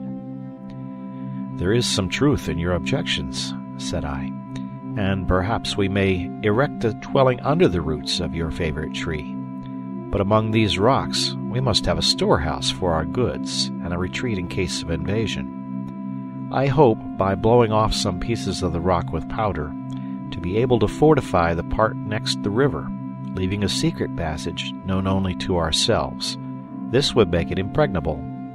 But before we proceed, we must have a bridge to convey our baggage across the river." "A bridge," said she in a tone of vexation. "Then when shall we get from here? Why cannot we ford it as usual? The cow and ass could carry our stores." I explained to her how necessary it was for our ammunition and provision to be conveyed over without risk of wetting, and begged her to manufacture some bags and baskets, and leave the bridge to me and my boys. If we succeeded, it would always be useful. As for fear of danger from lightning or accident, I intended to make a powder magazine among the rocks. The important question was now decided. I called up my sons and communicated our plans to them. They were greatly delighted, though somewhat alarmed, at the formidable project of the bridge. Besides, the delay was vexatious. They were all anxious for removal into the land of promise, as they chose to call it. We read prayers, and then thought of breakfast. The monkey sucked one of the goats as if it had been its mother. My wife milked the cow and gave us boiled milk with biscuit for our breakfast, part of which she put in a flask for us to take on our expedition. We then prepared our boat for a voyage to the vessel, to procure planks and timber for our bridge. I took both Ernest and Fritz, as I foresaw our cargo would be weighty and require all our hands to bring it to shore. We rowed vigorously till we got into the current, which soon carried us beyond the bay. We had scarcely reached a little isle at the entrance when we saw a vast number of gulls and other sea-birds fluttering with discordant cries over it. I hoisted the sail, and we approached rapidly. And when near enough, we stepped on shore and saw that the birds were feasting so eagerly on the remains of a huge fish that they did not even notice our approach. We might have killed numbers even with our sticks. This fish was the shark which Fritz had so skillfully shot through the head the night before. He found the marks of his 3 balls. Ernest drew his ramrod from his gun and struck so vigorously right and left among the birds that he killed some and put the rest to flight. We then hastily cut off some pieces of the skin of the monster which I thought might be useful, and placed them in our boat. But this was not the only advantage we gained by landing. I perceived an immense quantity of wrecked timber lying on the shore of the island, which would spare us our voyage to the ship. We selected such planks as were fit for our purpose. Then, by the aid of our jack-screw and some levers we had brought with us, we extricated the planks from the sand and floated them. And, binding the spars and yards together with cords, with the planks above them like a raft, we tied them to the stern of our boat and hoisted our sail. Fritz, as we sailed, was drying the shark's skin, which I hoped to convert into files. And Ernest, in his usual reflective manner, observed to me, "What a beautiful arrangement of Providence it is, that the mouth of the shark should be placed in such a position that he is compelled to turn on his back to seize his prey, thus giving it a chance of escape, else with his excessive voracity he might depopulate the ocean."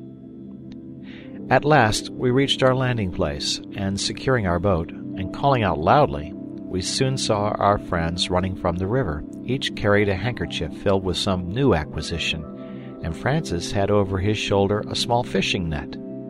Jack reached us first, and threw down before us from his handkerchief some fine crawfish.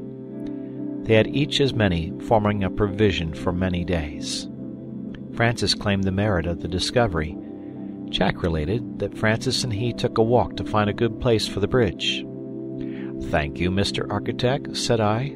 "Then you must superintend the workmen. Have you fixed on your place?" "Yes, yes," cried he. "Only listen. When we got to the river, Francis, who was looking about, called out, 'Jack, Jack, Fritz's jackal is covered with crabs. Come, come.' I ran to tell Mama, who brought a net that came from the ship, and we caught these in a few minutes and could have got many more if you had not come. I commanded them to put the smaller ones back into the river, reserving only as many as we could eat. I was truly thankful to discover another means of support. We now landed our timber. I had looked at Jack's site for the bridge, and thought my little architect very happy in his selection, but it was at a great distance from the timber. I recollected the simplicity of the harness the Laplanders used for their reindeer. I tied cords to the horns of the cow, as the strength of this animal is in the head, and then fastened the other ends round the piece of timber we wanted moving. I placed a halter round the neck of the ass, and attached the cords to this. We were thus enabled, by degrees, to remove all our wood to the chosen spot, where the sides of the river were steep, and appeared of equal height. It was necessary to know the breadth of the river, to select the proper planks, and Ernest proposed to procure a ball of packthread from his mother, to tie a stone to one end of the string, and throw it across the river, and to measure it after drawing it back. This expedient succeeded admirably. We found the breadth to be 18 feet, but as I proposed to give the bridge strength by having 3 feet at least resting on each shore, we chose some planks of 24 feet in length. How we were to get these across the river was another question, which we prepared to discuss during dinner, to which my wife now summoned us. Our dinner consisted of a dish of crawfish and some very good rice milk, but before we began, we admired her work. She had made a pair of bags for the ass, sewed with packthread, but having no large needles, she had been obliged to pierce holes with a nail, a tedious and painful process. Well satisfied with her success, we turned to our repast, talking of our bridge, which the boys, by anticipation, named the Nonpareil. We then went to work.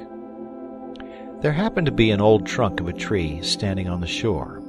To this I tied my main beam by a strong cord, loose enough to turn round the trunk. Another cord was attached to the opposite end of the beam, long enough to cross the river twice. I took the end of my rope over the stream, where we had previously fixed the block, used in our boat, to a tree, by the hook which usually suspended it. I passed my rope, and returned with the end to our own side. I then harnessed my cow and ass to the end of my rope, and drove them forcibly from the shore. The beam turned slowly round the trunk, then advanced, and was finally lodged over the river amidst the shouts of the boys, its own weight keeping it firm. Fritz and Jack leaped on it immediately to run across, to my great fear. We succeeded in placing 4 strong beams in the same way, and by the aid of my sons, I arranged them at a convenient distance from each other, that we might have a broad and good bridge. We then laid down planks close together across the beams, but not fixed, as in time of danger it might be necessary rapidly to remove the bridge. My wife and I were as much excited as the children, and ran across with delight. Our bridge was at least 10 feet broad. Thoroughly fatigued with our day of labor, we returned home, supped, and offered thanks to God, and went to rest. End of chapter. Chapter 9. The next morning, after prayers, I assembled my family.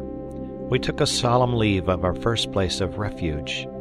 I cautioned my sons to be prudent and on their guard, and especially to remain together during our journey. We then prepared for departure. We assembled the cattle, the bags were fixed across the backs of the cow and the ass, and loaded with all our heavy baggage, our cooking utensils, and provisions consisting of biscuits, butter, cheese, and portable soup. Our hammocks and blankets, the captain's service of plate, were all carefully packed in the bags, equally poised on each side of the animals. All was ready when my wife came in haste with her inexhaustible bag, requesting a place for it.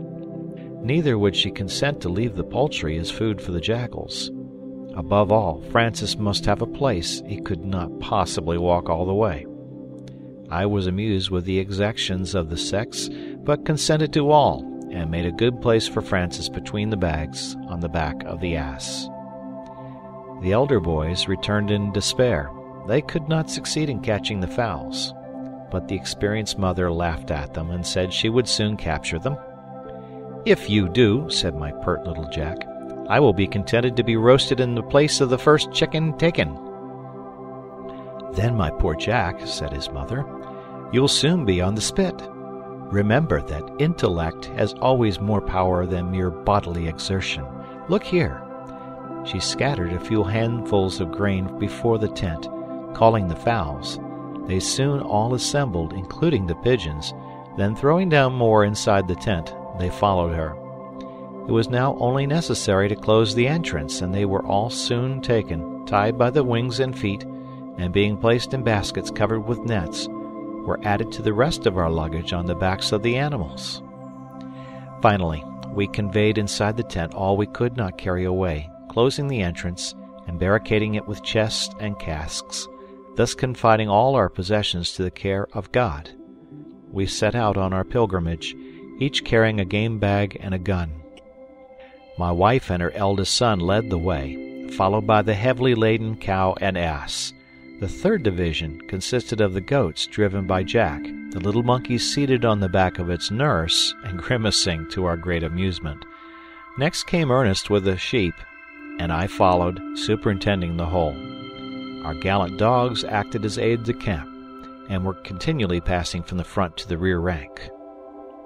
Our march was slow, but orderly, and quite patriarchal. "We are now traveling across the deserts as our first fathers did," said I, "and as the Arabs, Tartars, and other nomad nations do to this day, followed by their flocks and herds. But these people generally have strong camels to bear their burdens, instead of a poor ass and cow. I hope this may be the last of our pilgrimages." My wife also hoped that, once under the shade of her marvelous trees, we should have no temptation to travel further. We now crossed our new bridge, and here the party was happily augmented by a new arrival. The sow had proved very mutinous at setting out, and we had been compelled to leave her. She now voluntarily joined us, seeing we were actually departing, but continued to grunt loudly her disapprobation of our proceedings. After we had crossed the river, we had another embarrassment. The rich grass tempted our animals to stray off to feed, and but for our dogs, we should never have been able to master them again. But for fear of further accident, I commanded my advance guard to take the road by the coast, which offered no temptation to our troops. We had scarcely left the high grass when our dogs rushed back into it, barking furiously, and howling as if in combat. Fritz immediately prepared for action. Ernest drew near his mother. Jack rushed forward with his gun over his shoulder, and I cautiously advanced, commanding them to be discreet and cool. But Jack, with his usual impetuosity, leaped among the high grass to the dogs, and immediately returned clapping his hands and crying out, "Be quick, Papa! A huge porcupine with quills as long as my arm!" When I got up, I really found a porcupine, whom the dogs were warmly attacking. It made a frightful noise, erecting its quills so boldly that the wounded animals howled with pain after every attempt to seize it. As we were looking at them, Jack drew a pistol from his belt and discharged it directly into the head of the porcupine, which fell dead. Jack was very proud of his feat, and Fritz, not a little jealous, suggested that such a little boy should not be trusted with pistols, as he might have shot one of the dogs or even one of us. I forbade any envy or jealousy among the brothers, and declared that all did well who acted for the public good. Mamma was now summoned to see the curious animal her son's valor had destroyed. Her first thought was to dress the wounds made by the quills which had stuck in the noses of the dogs during their attack. In the meantime, I corrected my son's notions on the power of this animal to lance its darts when in danger. Nature has given it a sufficient protection in its defensive and offensive armor. As Jack earnestly desired to carry his booty with him, I carefully embedded the body in soft grass to preserve the quills, then packed it in strong cloth, and placed it on the ass behind Francis. At last we arrived at the end of our journey, and certainly the size of the trees surpassed anything I could have imagined. Jack was certain they were gigantic walnut trees. For my own part, I believed them to be a species of fig tree, probably the Antilles fig. But all thanks were given to the kind mother who had sought out such a pleasant home for us. At all events, we could find a convenient shelter among the roots. And if we should ever succeed in perching on the branches, I told her we should be safe from all wild beasts. I would defy even the bears of our native mountains to climb these immense trunks, totally destitute of branches. We released our animals from their loads, tying their forelegs together, that they might not stray, except the cow, who, as usual, did her own way. The fowls and pigeons we released and left to their own discretion. We then sat down on the grass to consider where we should establish ourselves. I wished to mount the tree that very night. Suddenly, we heard, to our no slight alarm, the report of a gun. But the next moment the voice of Fritz reassured us.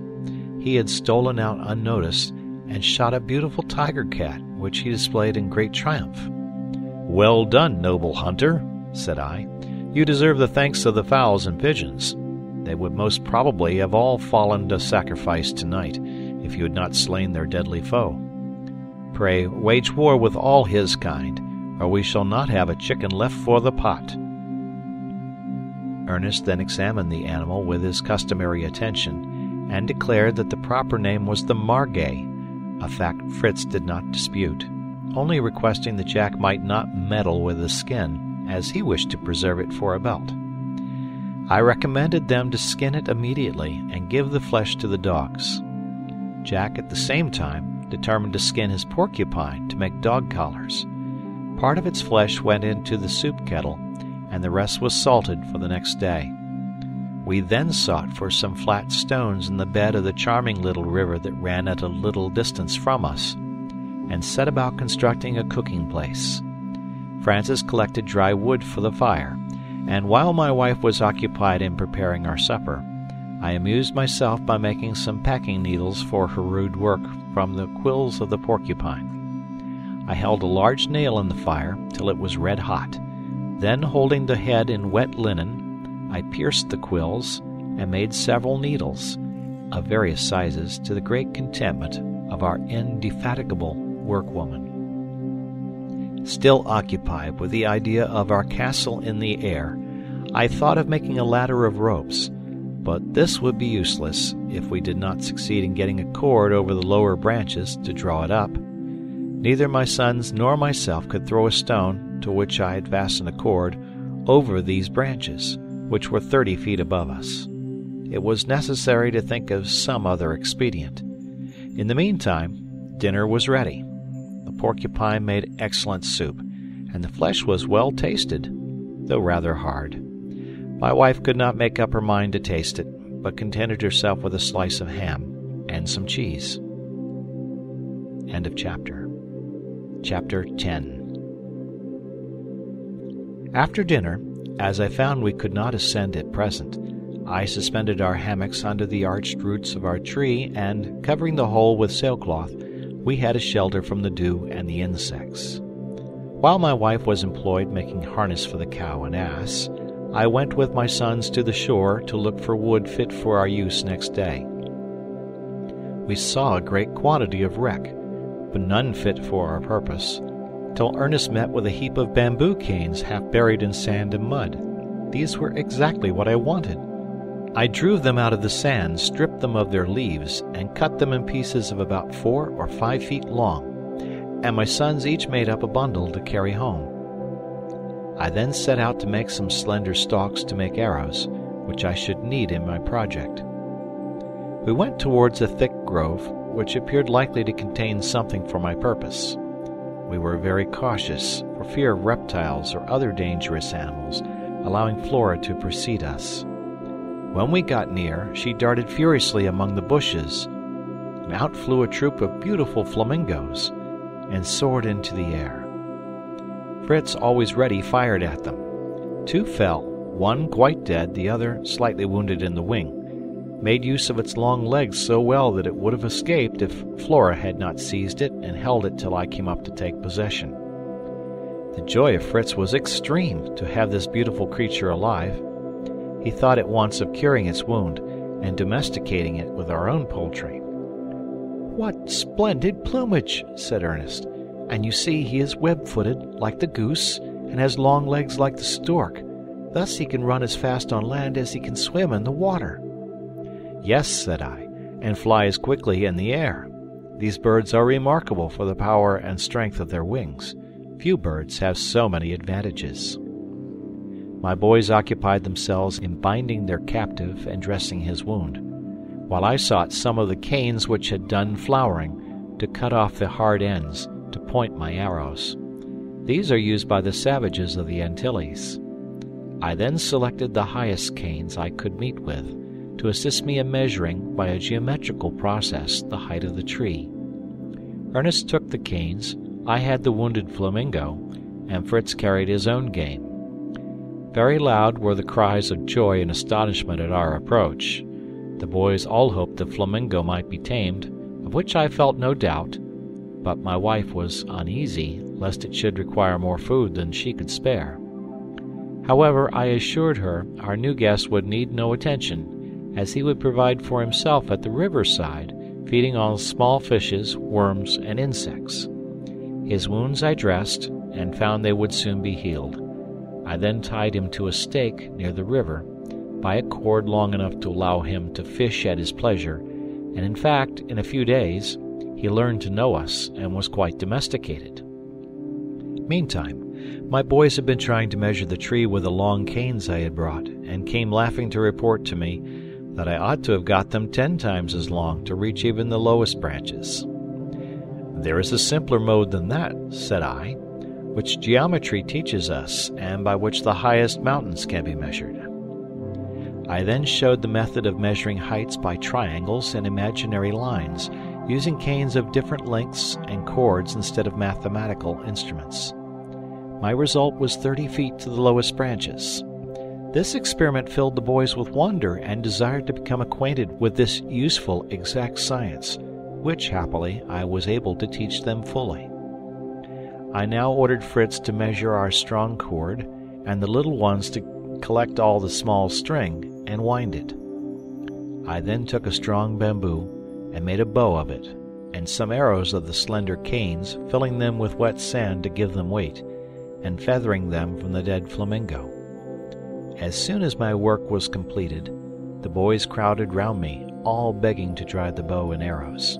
I begged them to be patient, and asked my wife to supply me with a ball of thick, strong thread.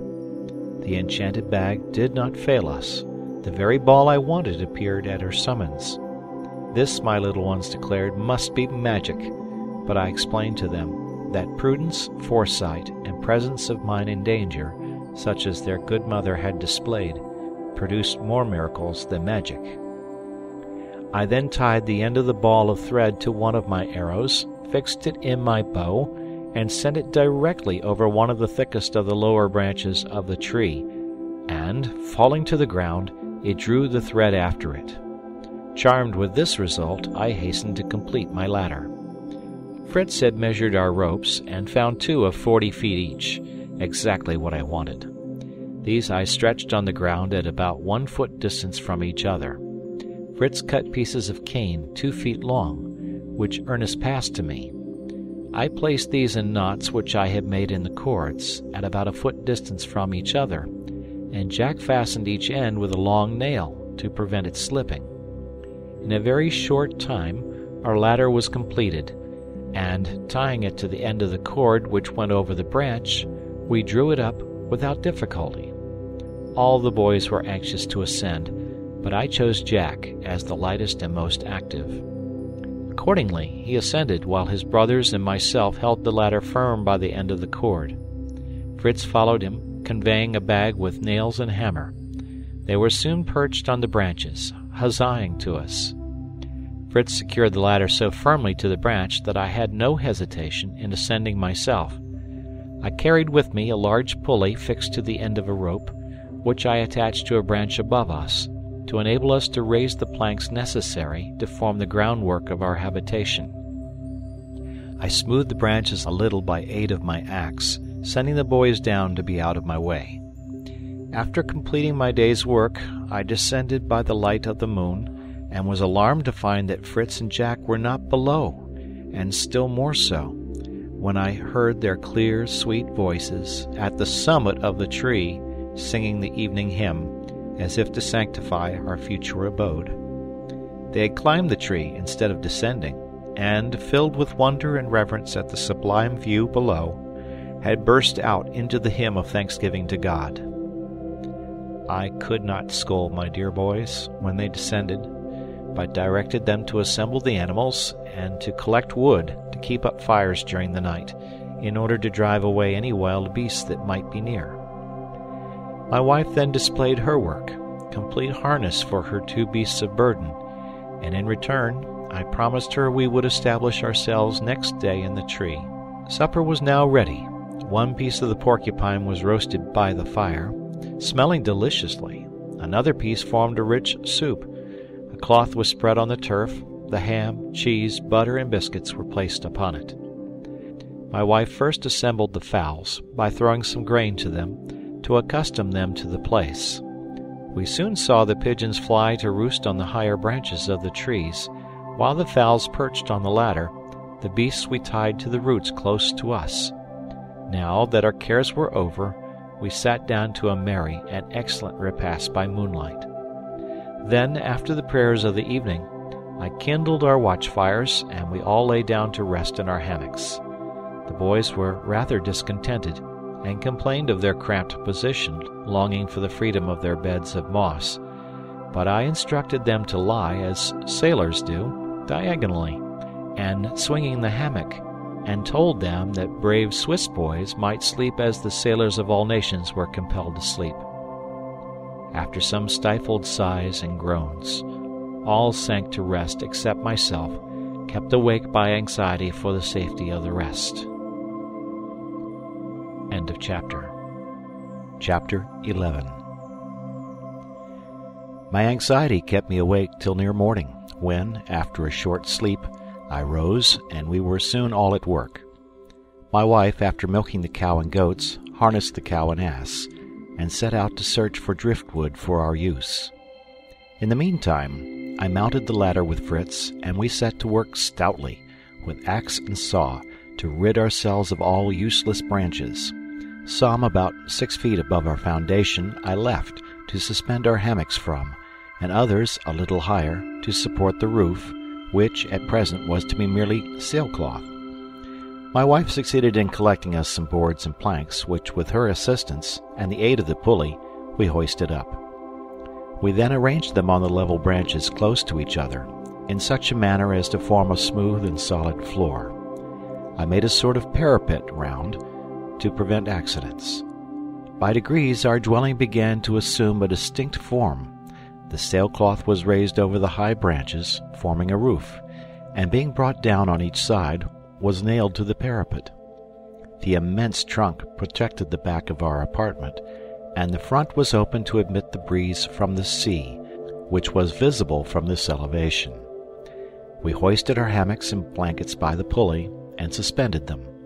My son and I then descended, and as our day was not yet exhausted, we set about constructing a rude table and some benches from the remainder of our wood, which we placed beneath the roots of the tree, henceforward to be our dining room. The little boys collected the chips and pieces of wood for firewood, while their mamma prepared supper, which we needed much after the extraordinary fatigues of this day. The next day, however, being Sunday, we looked forward to as a day of rest, of recreation, and thanksgiving to the great God who had preserved us. Supper was now ready. My wife took a large earthen pot from the fire, which contained a good stew made of the flamingo, which Ernest had told her was an old bird and would not be eatable if dressed any other way. His brothers laughed heartily and called him the cook. He was, however, quite right. The stew, well seasoned, was excellent, and we picked the very bones. Whilst we were thus occupied, the living flamingo, accompanying the rest of the fowls, and free from bonds, came in quite tame to claim his share of the repast, evidently quite unsuspicious that we were devouring his mate.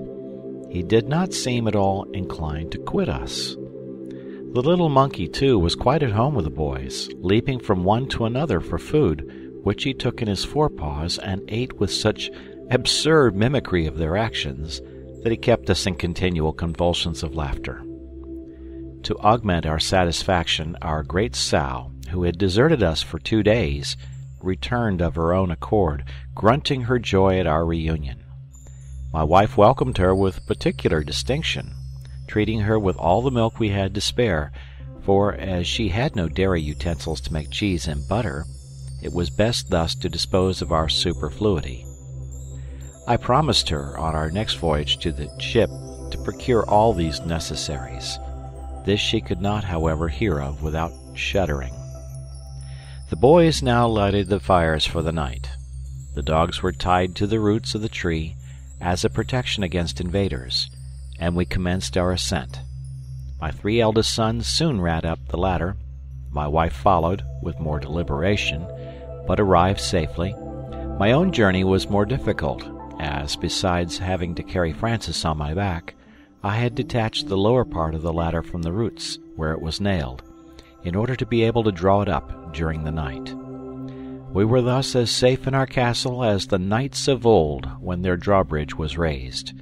We retired to our hammocks, free from care, and did not wake till the sun shone brightly in upon us. End of chapter. Chapter 12. Next morning, all awoke in good spirits. I told them that on this, the Lord's day, we would do no work, that it was appointed not only for a day of rest, but a day when we must, as much as possible, turn our hearts from the vanities of the world to God Himself, thank Him, worship Him, and serve Him. Jack thought we could not do this without a church and a priest, but Ernest believed that God would hear our prayers under His own sky, and Papa could give them a sermon. Francis wished to know if God would like to hear them sing the beautiful hymns Mamma had taught them, without an organ accompaniment. "Yes, my dear children," said I, "God is everywhere, and to bless Him, to praise Him in all His works, to submit to His holy will, and to obey Him, is to serve Him. But everything in its time. Let us first attend to the wants of our animals and breakfast, and we will then begin the services of the day by a hymn." We descended and breakfasted on warm milk, fed our animals, and then, my children and their mother seated on the turf, I placed myself on a little eminence before them, and after the service of the day, which I knew by heart, and singing some portions of the 119th Psalm, I told them a little allegory. There was once on a time a great king, whose kingdom was called the land of light and reality, because there reigned there constant light and incessant activity. On the most remote frontier of this kingdom, towards the north, there was another large kingdom, equally subject to his rule, and of which none but himself knew the immense extent. From time immemorial, an exact plan of this kingdom had been preserved in the archives. It was called the land of obscurity, or night, because everything in it was dark and inactive.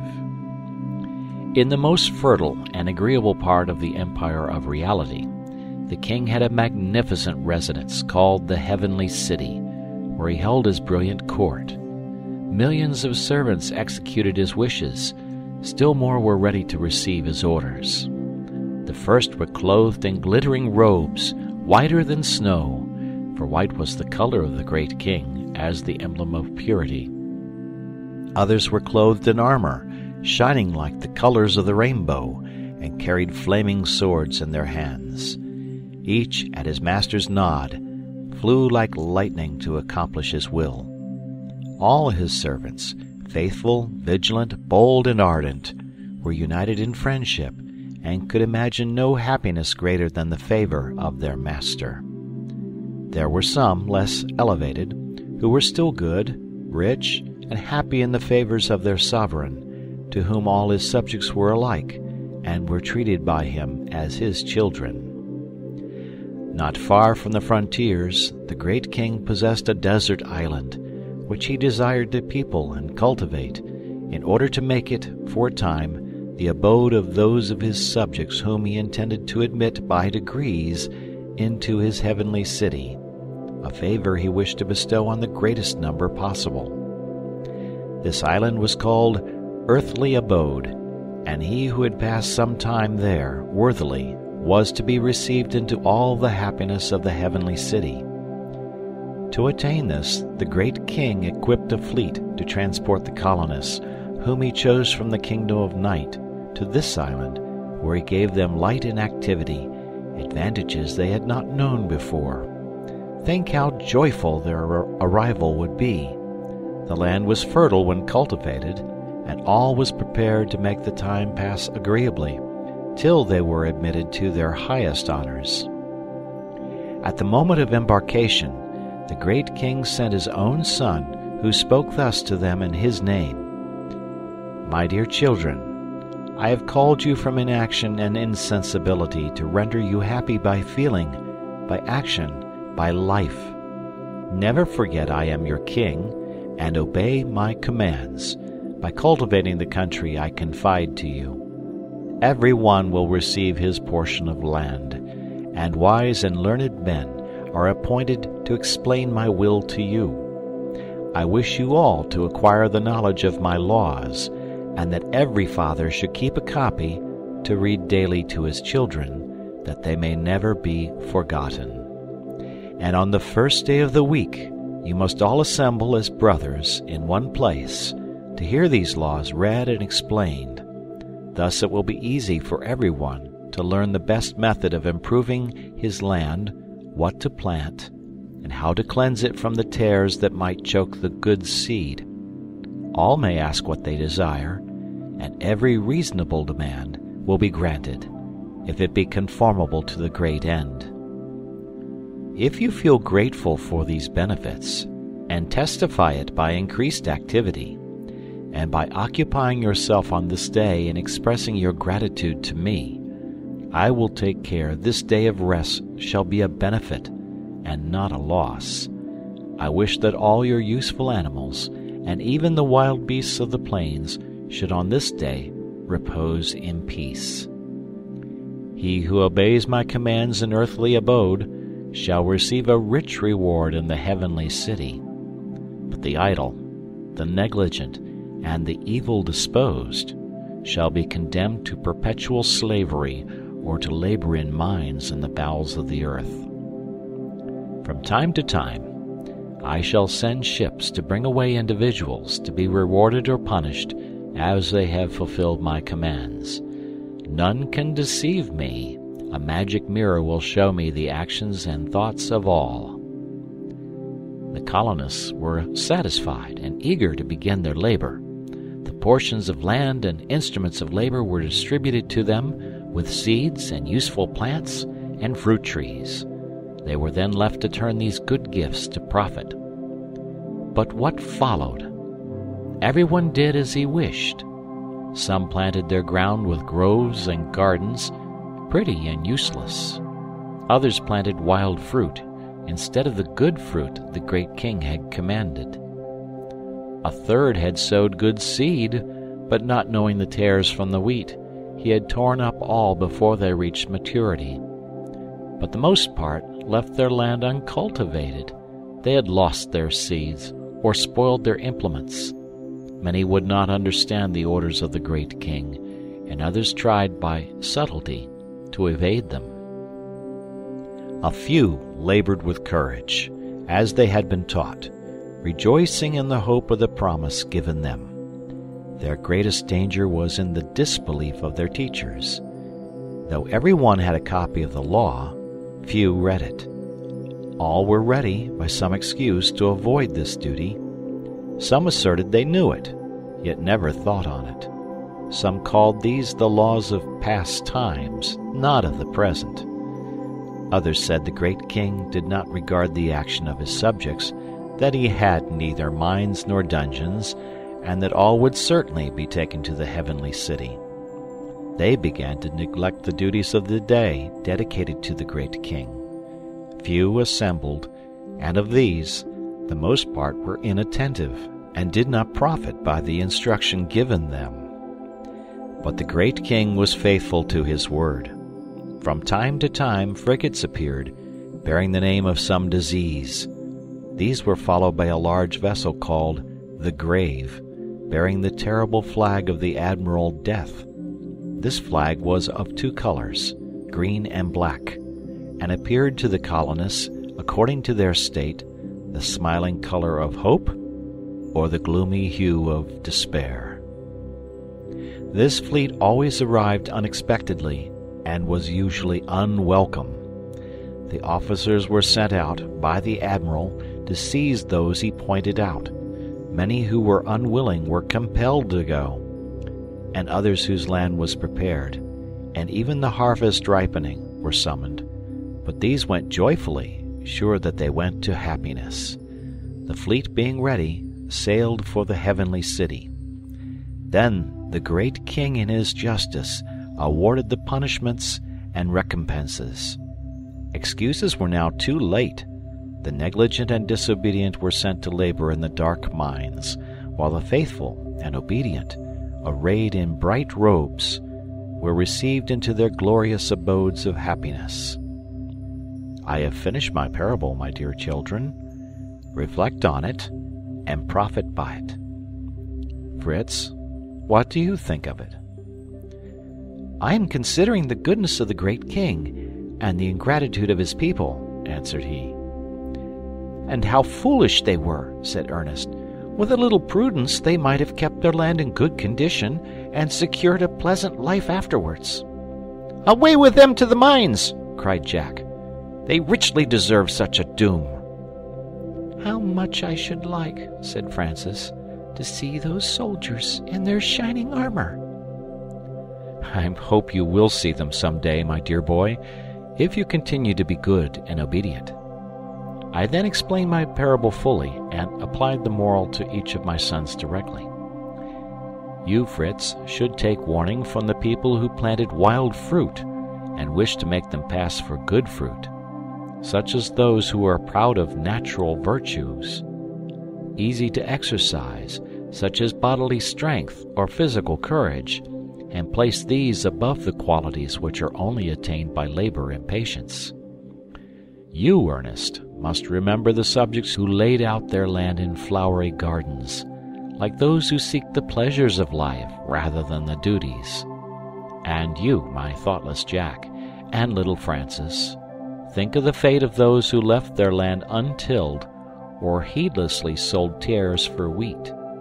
These are God's people who neither study nor reflect, who cast to the winds all instruction, and leave room in their minds for evil. Then let us all be, like the good laborers of the parable, constantly cultivating our ground, that when death comes for us, we may willingly follow him to the feet of the great King, to hear these blessed words, "Good and faithful servants, enter into the joy of your Lord." This made a great impression on my children. We concluded by singing a hymn. Then my good wife produced from her unfailing bag a copy of the Holy Scripture, from which I selected such passages as applied to our situation, and explained them to my best ability. My boys remained for some time thoughtful and serious, and though they followed their innocent recreations during the day, they did not lose sight of the useful lesson of the morning, but by a more gentle and amiable manner showed that my words had taken effect. The next morning Ernest had used my bow, which I had given him, very skillfully, bringing down some dozens of small birds, a sort of ortolan, from the branches of our tree where they assembled to feed on the figs. This induced them all to wish for such a weapon.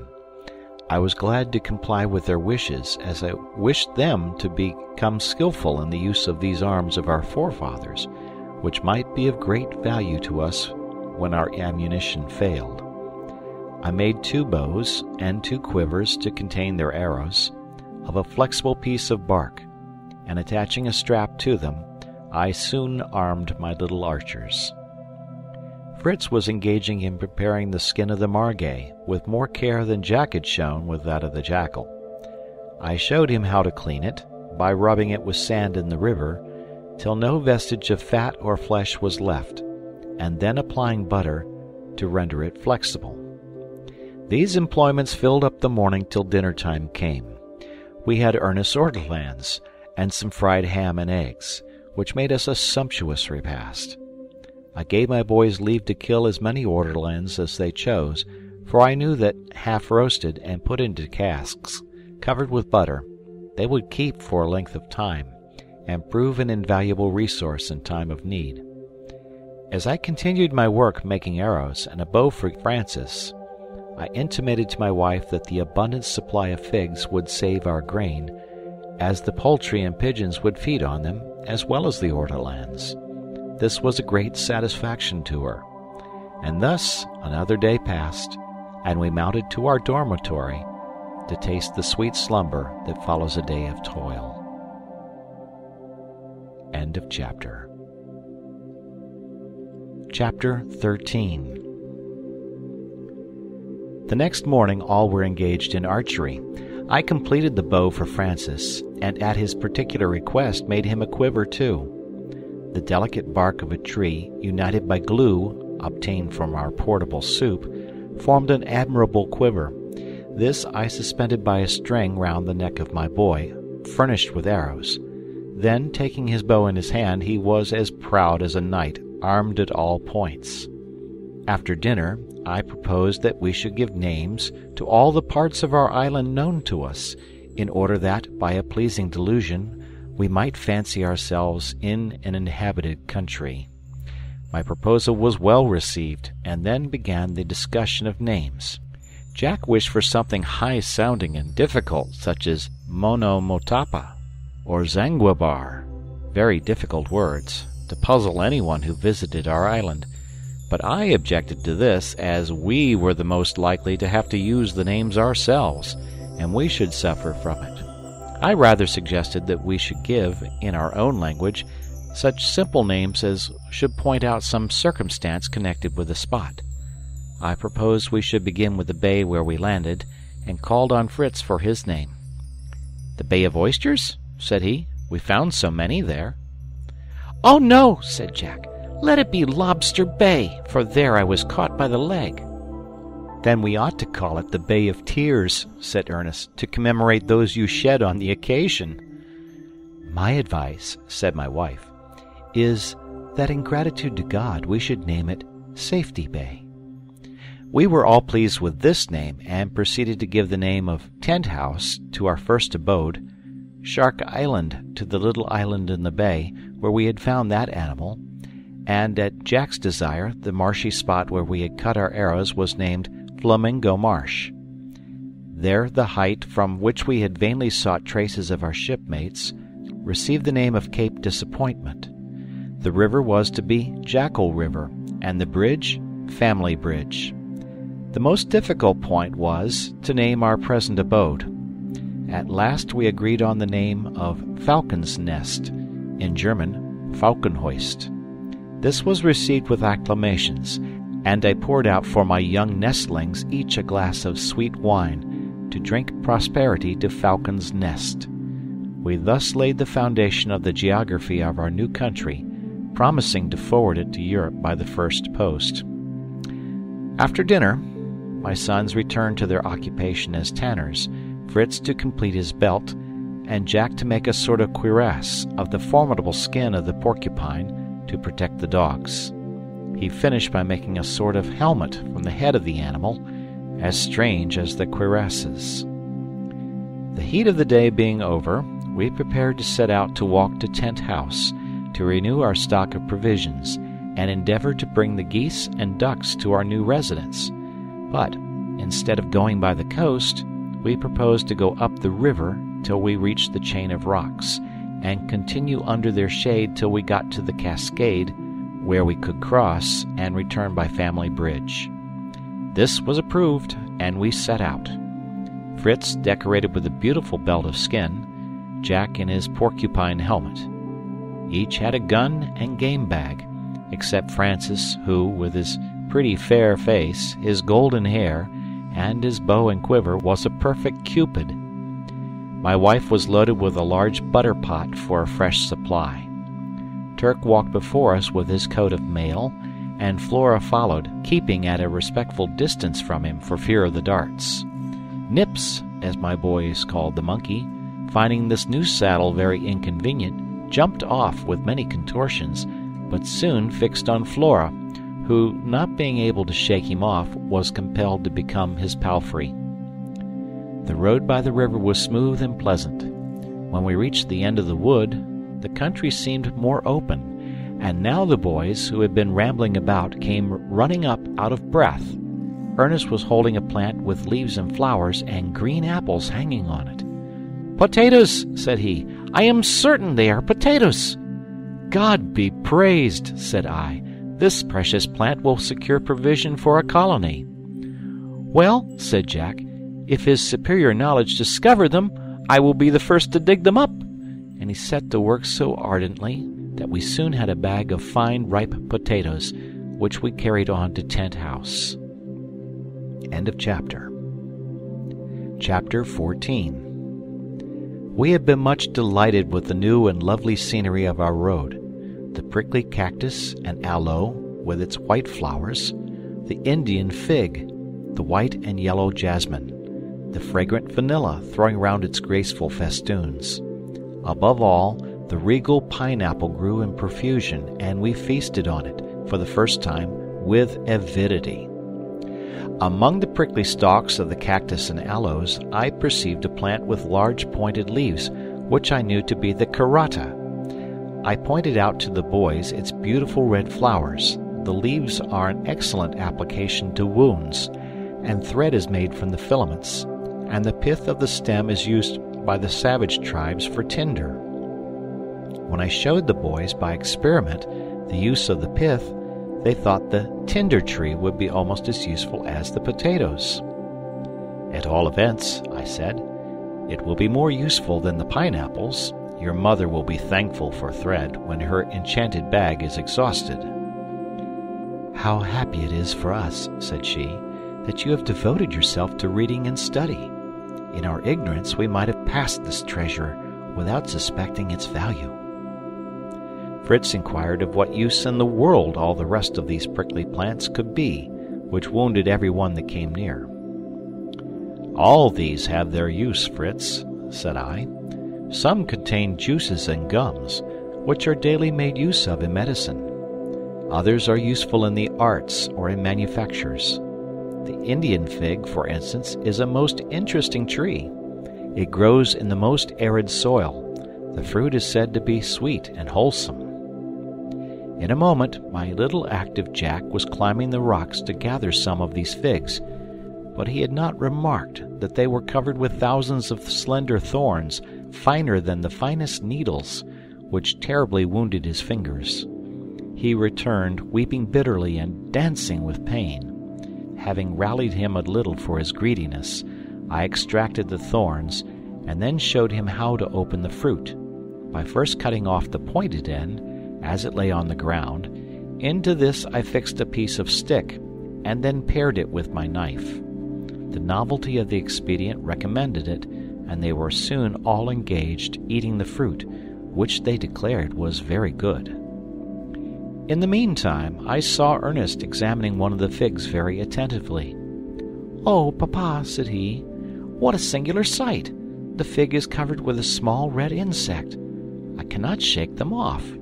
Can they be the cochineal?" I recognized at once the precious insect, of which I explained to my sons the nature and use. "It is with this insect," said I, "that the beautiful and rich scarlet dye is made. It is found in America, and the Europeans give its weight in gold for it." Thus discoursing on the wonders of nature, and the necessity of increasing our knowledge by observation and study, we arrived at Tent House, and found it in the same state as we left it. We all began to collect necessaries. Fritz loaded himself with powder and shot. I opened the butter cask, and my wife and little Francis filled the pot. Ernest and Jack went to try and secure the geese and ducks, but they had become so wild that it would have been impossible, if Ernest had not thought of an expedient. He tied pieces of cheese, for bait, to threads, which he floated on the water. The voracious creatures immediately swallowed the cheese and were drawn out by the thread. They were then securely tied and fastened to the game bags to be carried home on our backs. As the bait could not be recovered, the boys contented themselves with cutting off the string close to the beak, leaving them to digest the rest. Our bags were already loaded with potatoes, but we filled up the spaces between them with salt, and having relieved Turk of his armor, we placed the heaviest on his back. I took the butter pot, and after replacing everything and closing our tent, we resumed our march with our ludicrous encumbrances. The geese and ducks were very noisy in their adieu to their old marsh. The dogs barked, and we all laughed so excessively that we forgot our burdens till we sat down again under our tree. My wife soon had her pot of potatoes on the fire. She then milked the cow and goat, while I set the fowls at liberty on the banks of the river. We then sat down to a smoking dish of potatoes, a jug of milk, and butter and cheese. After supper we had prayers, thanking God especially for his new benefits, and we then sought our repose amongst the leaves. End of chapter. Chapter 15. I had observed on the shore, the preceding day, a quantity of wood, which I thought would suit to make a sledge to convey our casks and heavy stores from Tent House to Falcon's Nest. At dawn of day I woke Ernest, whose inclination to indolence I wished to overcome, and, leaving the rest asleep, we descended, and harnessing the ass to a strong branch of the tree that was lying near, we proceeded to the shore. I had no difficulty in selecting proper pieces of wood. We sawed them the right length, tied them together, and laid them across the bow, which the patient animal drew very contentedly. We added to the load a small chest we discovered half buried in the sand, and we returned homewards, Ernest leading the ass, and I assisted by raising the load with a lever when we met with any obstruction. My wife had been rather alarmed, but seeing the result of our expedition and hearing of the prospect of a sledge, she was satisfied. I opened the chest, which contained only some sailors' dresses and some linen, both wetted with sea-water, but likely to be very useful as our own clothes decayed. I found Fritz and Jack had been shooting ortolans. They had killed about 50, and had consumed so much powder and shot that I checked a prodigality so imprudent in our situation. I taught them to make snares for the birds of the threads we drew from the karata leaves we had brought home. My wife and her 2 younger sons busied themselves with these, while I, with my 2 elder boys, began to construct the sledge. As we were working, we heard a great noise among the fowls, and Ernest, looking about, discovered the monkey seizing and hiding the eggs from the nests.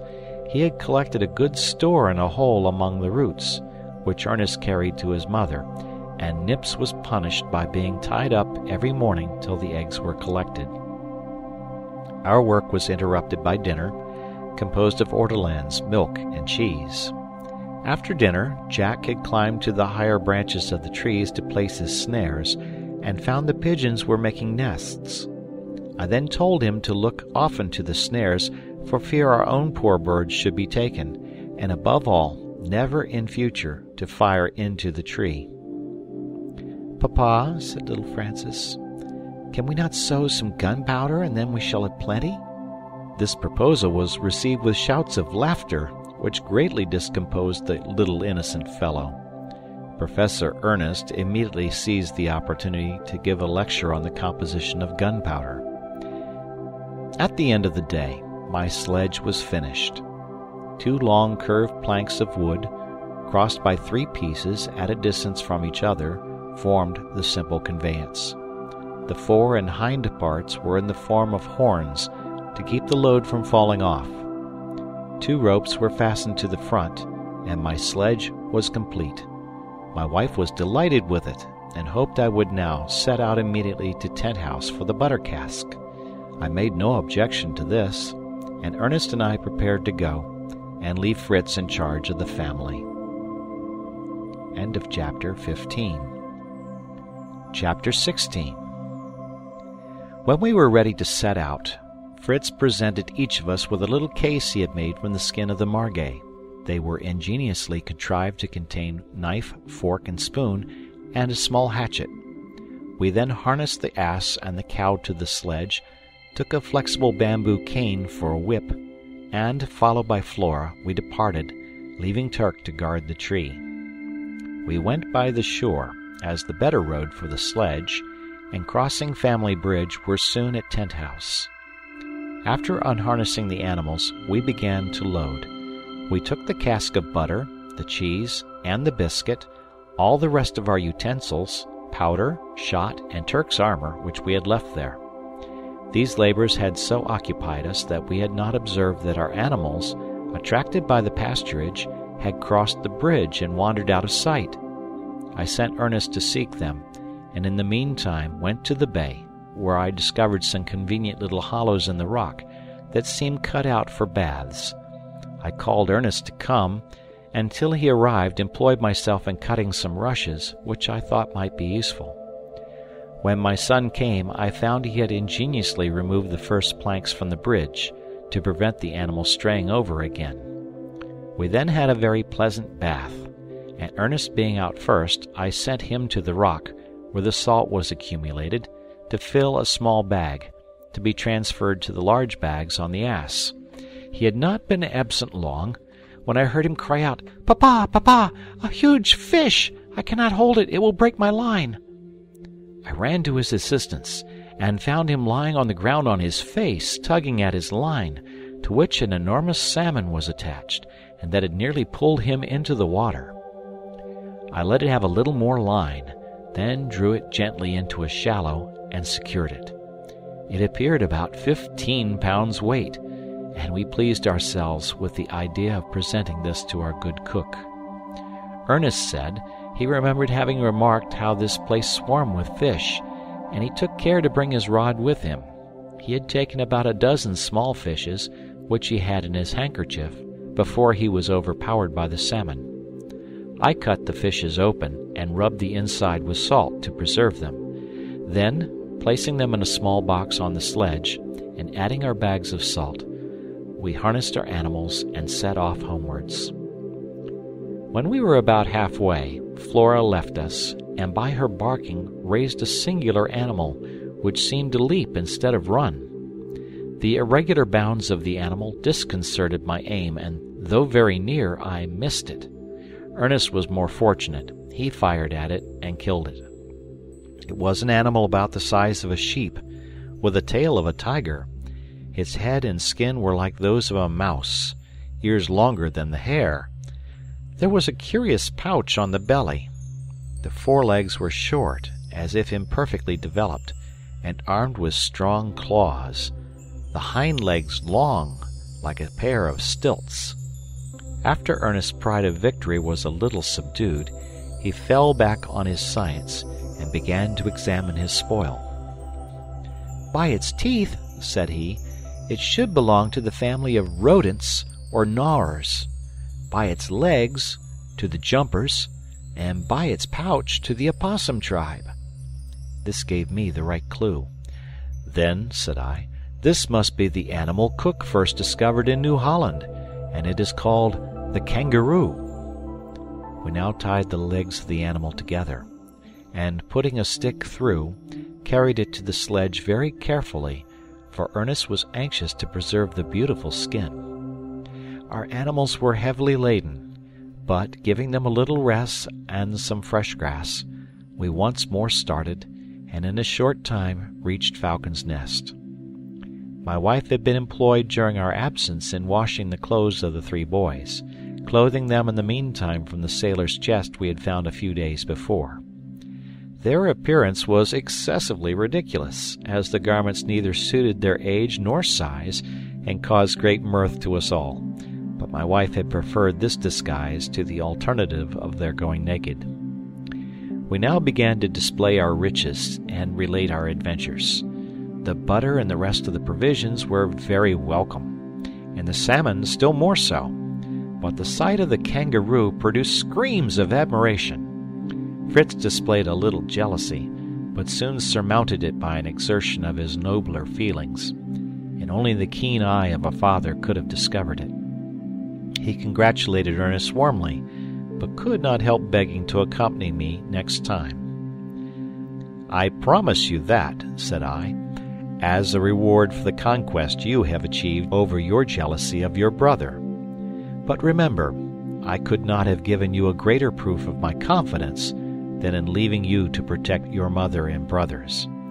A noble mind finds its purest joy in the accomplishment of its duty, and to that willingly sacrifices its inclination. But," I added in a low tone, lest I should distress my wife, "I propose another expedition to the vessel, and you must accompany me."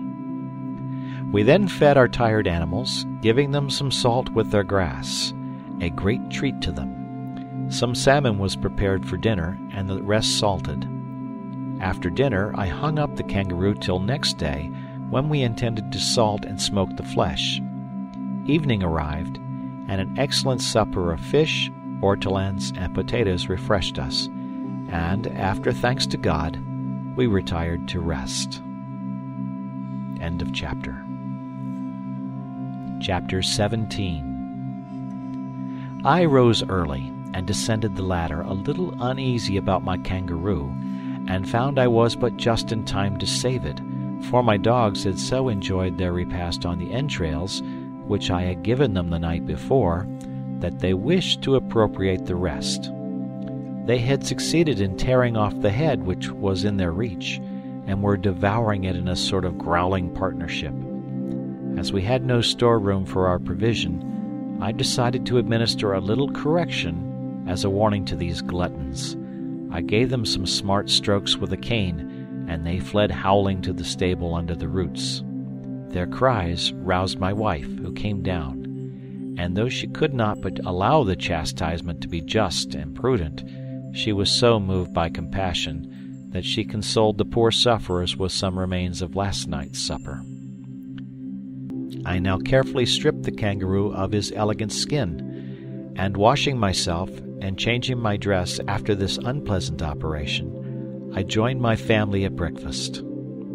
I then announced my plan of visiting the vessel, and ordered Fritz to begin preparations. My wife resigned herself mournfully to the necessity. When we were ready to depart, Ernest and Jack were not to be found. Their mother suspected they had gone to get potatoes. This calmed my apprehension, but I charged her to reprimand them for going without leave. We set out towards Tent House, leaving Flora to protect the household, and taking our guns as usual. We had scarcely left the wood and were approaching Jackal River when we heard piercing cries, and suddenly Ernest and Jack leaped from a thicket, delighted, as Jack said, in having succeeded in their plan of accompanying us, and, moreover, in making us believe we were beset with savages.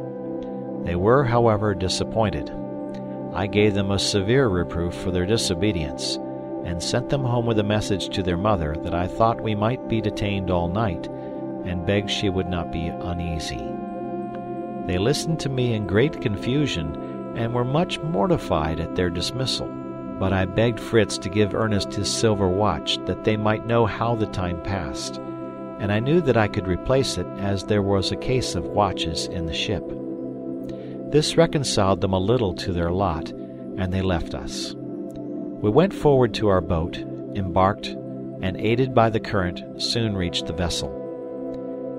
My first care was to construct some more convenient transport vessel than our boat. Fritz proposed a raft, similar to those used by savage nations, supported on skins filled with air. These we had not, but we found a number of water hogsheads, which we emptied and closed again, and threw a dozen of them into the sea between the ship and our boat. Some long planks were laid on these and secured with ropes. We added a raised edge of planks to secure our cargo, and thus had a solid raft, capable of conveying any burden. This work occupied us the whole day, scarcely interrupted by eating a little cold meat from our game bags. Exhausted by fatigue, we were glad to take a good night's rest in the captain's cabin on an elastic mattress, of which our hammocks had made us forget the comfort. Early next morning we began to load our raft. We began by entirely stripping our own cabin and that of the captain. We carried away even the doors and windows. The chests of the carpenter and the gunner followed. There were cases of rich jewelry and caskets of money, which at first tempted us, but were speedily relinquished for objects of real utility. I preferred a case of young plants of European fruits, carefully packed in moss for transportation. I saw with delight among these precious plants apple, pear, plum, orange, apricot, peach, almond, and chestnut trees, and some young shoots of vines. How I longed to plant these familiar trees of home in a foreign soil. We secured some bars of iron and pigs of lead, grindstones, cartwheels ready for mounting, tongs, shovels, plowshares, packets of copper and iron wire, sacks of maize, peas, oats, and vetches, and even a small hand mill. The vessel had been, in fact, laden with everything likely to be useful in a new colony. We found a sawmill in pieces, but marked, so that it could be easily put together. It was difficult to select, but we took as much as was safe on the raft, adding a large fishing net and the ship's compass. Fritz begged to take the harpoons, which he hung by the ropes over the bow of the boat, and I indulged his fancy. We were now loaded as far as prudence would allow us, so, attaching our raft firmly to the boat, we hoisted our sail and made slowly to the shore. End of chapter 17. Chapter 18. The wind was favorable, but we advanced slowly, the floating mass that we had to tug retarding us. Fritz had been some time regarding a large object in the water. He called me to steer a little towards it, that he might see what it was. I went to the rudder and made the movement. Immediately I heard the whistling of the cord and felt a shock, then a second, which was followed by a rapid motion of the boat. "We're going to founder!" cried I. "What's the matter?" "I've caught it!" shouted Fritz. "I've harpooned it in the neck. It is a turtle." I saw the harpoon shining at a distance, and the turtle was rapidly drawing us along by the line. I lowered the sail and rushed forward to cut the line, but Fritz besought me not to do it. He assured me there was no danger, and that he himself would release us if necessary. I reluctantly consented, and saw our whole convoy drawn by an animal whose agony increased its strength. As we drew near the shore, I endeavored to steer so that we might not strike and be capsized. I saw after a few minutes that our conductor again wanted to make out to sea. I therefore hoisted the sail, and the wind being in our favor, he found resistance vain, and tugging as before, followed up the current, only taking more to the left towards Falcon's Nest, and landing us in a shallow, rested on the shore. I leaped out of the boat, and with a hatchet soon put our powerful conductor out of his misery. Fritz uttered a shout of joy and fired off his gun as a signal of our arrival. All came running to greet us, and great was their surprise, not only at the value of our cargo, but at the strange mode by which it had been brought into harbor. My first care was to send them for the sledge to remove some of our load without delay, and as the ebbing tide was leaving our vessels almost dry on the sand, I profited by the opportunity to secure them. By the aid of the jackscrew and levers, we raised and brought to the shore 2 large pieces of lead from the raft. These served for anchors, and, connected to the boat and raft by strong cables, fixed them safely. As soon as the sledge arrived, we placed the turtle with some difficulty on it, as it weighed at least 300 weight. We added some lighter articles, the mattresses, some small chests, etc., and proceeded with our first load to Falcon's Nest in great spirits. As we walked on, Fritz told them of the wondrous cases of jewelry we had abandoned for things of use. Jack wished Fritz had brought him a gold snuff-box to hold curious seeds, and Francis wished for some of the money to buy gingerbread at the fair. Everybody laughed at the little simpleton, who could not help laughing himself when he remembered his distance from fairs. Arrived at home, our first care was to turn the turtle on his back, to get the excellent meat out of the shell. With my hatchet, I separated the cartilages that unite the shells. The upper shell is convex, the lower one nearly flat. We had some of the turtle prepared for dinner, though my wife felt great repugnance in touching the green fat, notwithstanding my assurance of it being the chief delicacy to an epicure. We salted the remainder of the flesh, and gave the offal to the dogs. The boys were all clamorous to possess the shell, but I said it belonged to Fritz, by right of conquest, and he must dispose of it as he thought best. "Then," said he, "I will make a basin of it and place it near the river, that my mother may always keep it full of fresh water." "Very good," said I, "and we will fill our basin as soon as we find some clay to make a solid foundation." "I found some this morning," said Jack, "a whole bed of clay, and I brought these balls home to show you." "And I have made a discovery too," said Ernest. "Look at these roots, like radishes. I have not eaten any, but the sow enjoys them very much." "A most valuable discovery indeed," said I. "If I am not mistaken, this is the root of the manioc, which, with the potatoes, would insure us from famine. Of this root they make in the West Indies a sort of bread, called cassava bread. In its natural state it contains a violent poison, but by a process of heating it, it becomes wholesome. The nutritious tapioca is a preparation from this root." By this time we had unloaded, and proceeded to the shore to bring a second load before night came on. We brought up 2 chests of our own clothes and property, some chests of tools, the cart-wheels, and the hand-mill, likely now to be of use for the cassava. After unloading, we sat down to an excellent supper of turtle, with potatoes instead of bread. After supper my wife said, smiling, "After such a hard day, I think I can give you something to restore you." She then brought a bottle and glasses, and filled us each a glass of clear amber-colored wine. I found it excellent Malaga. She had been down to the shore the previous day, and there found a small cask thrown up by the waves. This, with the assistance of her sons, she had rolled up to the foot of our tree, and there covered it with leaves to keep it cool till our arrival.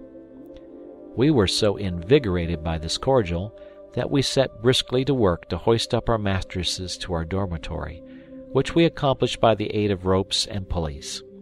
My wife received and arranged them, and after our usual evening devotions, we gladly lay down on them to enjoy a night of sweet repose. End of chapter. Chapter 19. I rose before daylight, and, leaving my family sleeping, descended to go to the shore to look after my vessels. I found all the animals moving. The dogs leaped about me, the cocks were crowing, the goats browsing on the dewy grass. The ass alone was sleeping, and as he was the assistant I wanted, I was compelled to rouse him, a preference which did not appear to flatter him. Nevertheless, I harnessed him to the sledge, and, followed by the dogs, went forward to the coast, where I found my boat and raft safe at anchor. I took up a moderate load and came home to breakfast, but found all still as I left them. I called my family, and they sprung up ashamed of their sloth. My wife declared it must have been the good mattress that had charmed her. I gave my boys a short admonition for their sloth. We then came down to a hasty breakfast, and returned to the coast to finish the unloading of the boats, that I might, at high water, take them round to moor at the usual place in the Bay of Safety. I sent my wife up with the last load, while Fritz and I embarked, and, seeing Jack watching us, I consented that he should form one of the crew, for I had determined to make another visit to the wreck before I moored my craft. When we reached the vessel, the day was so far advanced that we only had time to collect hastily anything easy to embark. My sons ran over the ship. Jack came trundling a wheelbarrow, which he said would be excellent for fetching the potatoes in.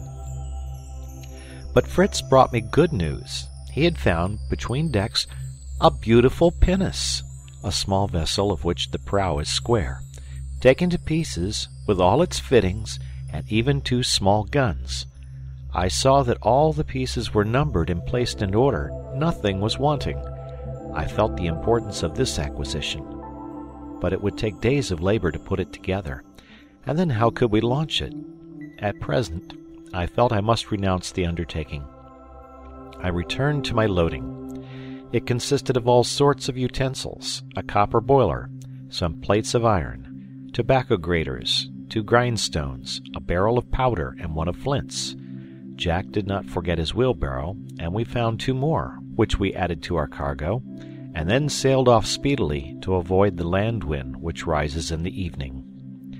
As we drew near, we were astonished to see a row of little creatures standing on the shore, apparently regarding us with much curiosity. They were dressed in black, with white waistcoats and thick cravats. Their arms hung down carelessly, but from time to time they raised them as if they wished to bestow on us a fraternal embrace. "I believe," said I, laughing, "this must be the country of pygmies, and they are coming to welcome us." "They are the Lilliputians, father," said Jack. "I've read of them, but I thought they had been less." "As if Gulliver's travels were true," said Fritz in a tone of derision. "Then there are no pygmies?" asked he. "No, my dear boy," said I. "All these stories are either the invention or the mistakes of ancient navigators, who have taken troops of monkeys for men, or who have wished to repeat something marvelous. But the romance of Gulliver is an allegory intended to convey great truths." "And now," said Fritz, "I begin to see our pygmies have beaks and wings." "You're right," said I. "They are penguins, as Ernest explained to us some time since. They are good swimmers, but, unable to fly, are very helpless on land." I steered gently to the shore, that I might not disturb them, but Jack leaped into the water up to his knees, and dashing among the penguins with a stick, struck right and left, knocking down 6 of the poor stupid birds before they were aware. Some of these we brought away alive. The rest, not liking such a reception, took to the water and were soon out of sight. I scolded Jack for his useless rashness, for the flesh of the penguin is by no means a delicacy. We now filled our 3 wheelbarrows with such things as we could carry, not forgetting the sheets of iron and the graters, and trudged home. Our dogs announced our approach, and all rushed out to greet us. A curious and merry examination commenced. They laughed at my graters, but I let them laugh, for I had a project in my head. The penguins I intended for our poultry yard, and for the present I ordered the boys to tie each of them by a leg to one of our geese or ducks, who opposed the bondage very clamorously, but necessity made them submissive. My wife showed me a large store of potatoes and manioc roots, which she and her children had dug up the evening before. We then went to supper, and talked of all we had seen in the vessel, especially of the pinnace, which we had been obliged to leave. My wife did not feel much regret on this account, as she dreaded maritime expeditions, though she agreed she might have felt less uneasiness if we had had a vessel of this description. I gave my sons a charge to rise early next morning, as we had an important business on hand, and curiosity roused them all in very good time. After our usual preparations for the day, I addressed them thus: "Gentlemen, I am going to teach you all a new business, that of a baker. Give me the plates of iron and the graters we brought yesterday." My wife was astonished, but I requested her to wait patiently, and she should have bread, not perhaps light buns, but eatable flat cakes. But first she was to make me 2 small bags of sailcloth. She obeyed me, but at the same time I observed she put the potatoes on the fire, a proof she had not much faith in my bread-making. I then spread a cloth over the ground, and giving each of the boys a grater, we began to grate the carefully washed manioc roots, resting the end on the cloth. In a short time we had a heap of what appeared to be moist white sawdust, certainly not tempting to the appetite, but the little workmen were amused with their labor and jested no little about the cakes made of scraped radishes. "Laugh now, boys," said I. "We shall see after a while. But you, Ernest, ought to know that manioc is one of the most precious of alimentary roots, forming the principal sustenance of many nations of America, and often preferred by Europeans who inhabit those countries to wheaten bread." When all the roots were grated, I filled the 2 bags closely with the pollard, and my wife sewed the ends up firmly. It was now necessary to apply strong pressure to extract the juice from the root, as this juice is a deadly poison. I selected an oak beam, one end of which we fixed between the roots of our tree. Beneath this I placed our bags on a row of little blocks of wood. I then took a large bough, which I had cut from a tree, and prepared for the purpose, and laid it across them. We all united then in drawing down the opposite end of the plank over the bough, till we got it to a certain point, when we suspended to it the heaviest substances we possessed: hammers, bars of iron, and masses of lead. This acting upon the manioc, the sap burst through the cloth and flowed on the ground copiously. When I thought the pressure was complete, we relieved the bags from the lever, and opening one, drew out a handful of the pollard, still rather moist, resembling coarse maize flour. "It only wants a little heat to complete our success," said I in great delight. I ordered a fire to be lighted, and fixing one of our iron plates, which was round in form and rather concave, on 2 stones placed on each side of the fire, I covered it with the flour which we took from the bag with a small wooden shovel. It soon formed a solid cake, which we turned, that it might be equally baked. It smelled so good that we all wished to commence eating immediately, and I had some difficulty in convincing them that this was only a trial, and that our baking was still imperfect. Besides, as I had told them that there were 3 kinds of manioc, of which one contained more poison than the rest, I thought it prudent to try whether we had perfectly extracted it, by giving a small quantity to our fowls. As soon, therefore, as the cake was cold, I gave some to 2 chickens, which I kept apart, and also some to Master Nips the monkey, that he might, for the first time, do us a little service. He ate it with so much relish, and such grimaces of enjoyment, that my young party were quite anxious to share his feast, but I ordered them to wait till we could judge of the effect. And, leaving our employment, we went to our dinner of potatoes, to which my wife had added one of the penguins, which was truly rather tough and fishy. But as Jack would not allow this, and declared it was a dish fit for a king, we allowed him to regale on it as much as he liked. During dinner, I talked to them of the various preparations made from the manioc. I told my wife we could obtain an excellent starch from the expressed juice, but this did not interest her much, as at present she usually wore the dress of a sailor for convenience, and had neither caps nor collars to starch. The cake made from the root is called by the natives of the Antilles cassava, and in no savage nation do we find any word signifying bread, an article of food unknown to them. We spoke of poisons, and I explained to my sons the different nature and effects of them. Especially I warned them against the manchineel, which ought to grow in this part of the world.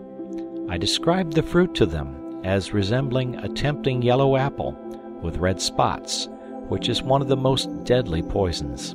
It is said that even to sleep under the tree is dangerous. I forbade them to taste any unknown fruit, and they promised to obey me. On leaving the table, we went to visit the victims of our experiment.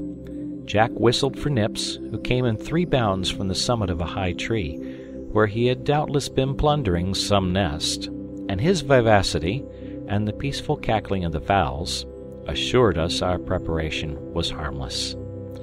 "Now, gentlemen," said I, laughing, "to the bakehouse, and let us see what we can do." I wished them each to try to make the cakes. They immediately kindled the fire and heated the iron plate. In the meantime, I broke up a grated cassava and mixed it with a little milk, and giving each of them a coconut basin filled with the paste, I showed them how to pour it with a spoon upon the plate and spread it about. When the paste began to puff up, I judged it was baked on one side, and turned it like a pancake with a fork. And after a little time, we had a quantity of nice yellow biscuits, which, with a jug of milk, made us a delicious collation, and determined us without delay to set about cultivating the manioc. The rest of the day was employed in bringing up the remainder of our cargo, by means of the sledge and the useful wheelbarrows. End of chapter. Chapter 20. The next morning I decided on returning to the wreck.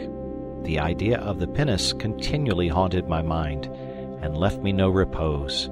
But it was necessary to take all the hands I could raise, and with difficulty I got my wife's consent to take my 3 elder sons, on promising her we would return in the evening.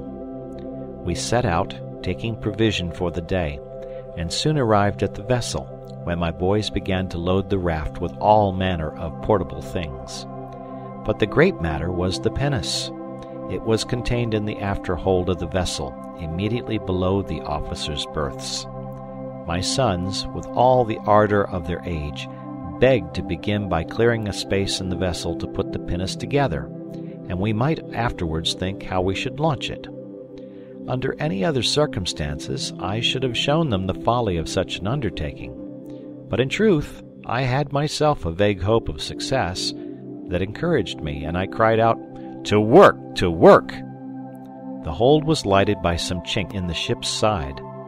We set diligently to work, hacking, cutting, and sawing away all obstacles, and before evening we had a clear space round us.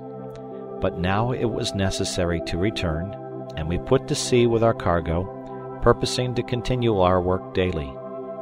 On reaching the bay of safety, we had the pleasure of finding my wife and Francis, who had established themselves at Tent House, intending to continue there till our visits to the vessel were concluded, that they might always keep us in sight, and spare us the unnecessary labor of a walk after our day's work. I thanked my wife tenderly for this kind sacrifice, for I knew how much she enjoyed the cool shade of Falcon's Nest, and in return I showed her the treasures we had brought her from the vessel, consisting of 2 barrels of salt butter, 3 hogsheads of flour, several bags of millet, rice, and other grains, and a variety of useful household articles, which she conveyed with great delight to our storehouse in the rocks. For a week we spent every day in the vessel, returning in the evening to enjoy a good supper and talk of our progress, and my wife, happily engrossed with her poultry and other household cares, got accustomed to our absence. With much hard labor, the pinnace was at last put together. Its construction was light and elegant. It looked as if it would sail well. At the head was a short half-deck. The masts and sails were like those of a brigantine. We carefully caulked all the seams with tow dipped in melted tar, and we even indulged ourselves by placing the 2 small guns in it, fastened by chains. And there stood the beautiful little bark, immovable on the stocks. We admired it incessantly, but what could we do to get it afloat? The difficulty of forcing a way through the mighty timbers lined with copper that formed the side of the ship was insurmountable. Suddenly, suggested by the excess of my despair, a bold but dangerous idea presented itself to me, in which all might be lost as well as all gained. I said nothing about this to my children, to avoid the vexation of a possible disappointment, but began to execute my plan. I found a cast-iron mortar, exactly fitted for my purpose, which I filled with gunpowder. I then took a strong oak plank to cover it, to which I fixed iron hooks, so that they could reach the handles of the mortar. I cut a groove in the side of the plank, that I might introduce a long match, which should burn at least 2 hours before it reached the powder.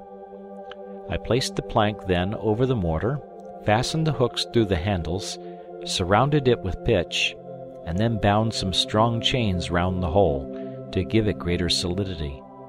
I proceeded to suspend this infernal machine against the side of the ship near our work, taking care to place it where the recoil from the explosion should not injure the pinnace. When all was ready, I gave the signal of departure, my sons having been employed in the boat and not observing my preparations. I remained a moment to fire the match, and then hastily joined them with a beating heart, and proceeded to the shore. As soon as we reached our harbor, I detached the raft that I might return in the boat as soon as I heard the explosion. We began actively to unload the boat, and while thus employed, a report like thunder was heard. All trembled and threw down their load in terror. "What can it be?" cried they. "Perhaps a signal from some vessel in distress. Let's go to their assistance." "It came from the vessel," said my wife. "It must have blown up. You have not been careful of fire and have left some near a barrel of gunpowder." "At all events," said I, "we will go and ascertain the cause. Who'll go with me?" By way of reply, my 3 sons leaped into the boat, and, consoling the anxious mother by a promise to return immediately, away we rowed. We never made the voyage so quickly. Curiosity quickened the movements of my sons, and I was all impatience to see the result of my project. As we approached, I was glad to see no appearance of flames or even smoke. The position of the vessel did not seem altered. Instead of entering the vessel as usual, we rounded the prow and came opposite the other side. The greater part of the side of the ship was gone. The sea was covered with the remains of it. In its place stood our beautiful pinnace, quite uninjured, only leaning a little over the stocks. At the sight I cried out in a transport that amazed my sons, "Victory! Victory! The charming vessel is our own. It will be easy now to launch her." "Ah, I comprehend now," said Fritz. "Papa has blown up the ship. But how could you manage to do it so exactly?" I explained all to him, as we entered through the broken side of the devoted vessel. I soon ascertained that no fire remained, and that the pinnace had escaped any injury. We set to work to clear away all the broken timbers in our way, and by the aid of the jackscrew and levers, we moved the pinnace, which we had taken care to build on rollers, to the opening. Then attaching a strong cable to her head, and fixing the other end to the most solid part of the ship, we easily launched her. It was too late to do any more now, except carefully securing our prize. And we returned to the good mother, to whom, wishing to give her an agreeable surprise, we merely said that the side of the vessel was blown out with powder, but we were still able to obtain more from it, at which she sighed, and in her heart, I have no doubt, wished the vessel and all it contained at the bottom of the sea. We had 2 days of incessant labor in fitting and loading the pinnace. Finally, after putting up our masts, ropes, and sails, we selected a cargo of things our boats could not bring. When all was ready, my boys obtained permission, as a reward for their industry, to salute their mamma as we entered the bay by firing our 2 guns. Fritz was captain, and Ernest and Jack at his command put their matches to the guns and fired. My wife and little boy rushed out in alarm, but our joyful shouts soon reassured them, and they were ready to welcome us with astonishment and delight. Fritz placed a plank from the pinnace to the shore, and, assisting his mother, she came on board. They gave her a new salute, and christened the vessel the Elizabeth after her. My wife praised our skill and perseverance, but begged we would not suppose that Francis and she had been idle during our long absence. We moored the little fleet safely to the shore, and followed her up the river to the cascade, where we saw a neat garden laid out in beds and walks. "This is our work," said she. "The soil here, being chiefly composed of decayed leaves, is light and easy to dig. There I have my potatoes, there manioc roots. These are sown with peas, beans, and lentils. In this row of beds are sown lettuces, radishes, cabbages, and other European vegetables. I have reserved one part for sugar canes. On the high ground I have transplanted pineapples and sown melons. Finally, round every bed, I have sown a border of maize, that the high bushy stems may protect the young plants from the sun." I was delighted with the result of the labor and industry of a delicate female and a child, and could scarcely believe it was accomplished in so short a time. "I must confess I had no great hope of success at first," said my wife, "and this made me averse to speaking of it. Afterwards, when I suspected you had a secret, I determined to have one too, and give you a surprise." After again applauding these useful labors, we returned to discharge our cargo, and as we went, my good Elizabeth, still full of horticultural plans, reminded me of the young fruit trees we had brought from the vessel. I promised to look after them next day, and to establish my orchard near her kitchen garden. We unloaded our vessels, placed on the sledge all that might be useful at Falcon's Nest, and arranging the rest under the tent, fixed our pinnace to the shore by means of the anchor and a cord fastened to a heavy stone, and at length set out to Falcon's Nest, where we arrived soon, to the great comfort of my wife, who dreaded the burning plain at Tent House. End of chapter 20.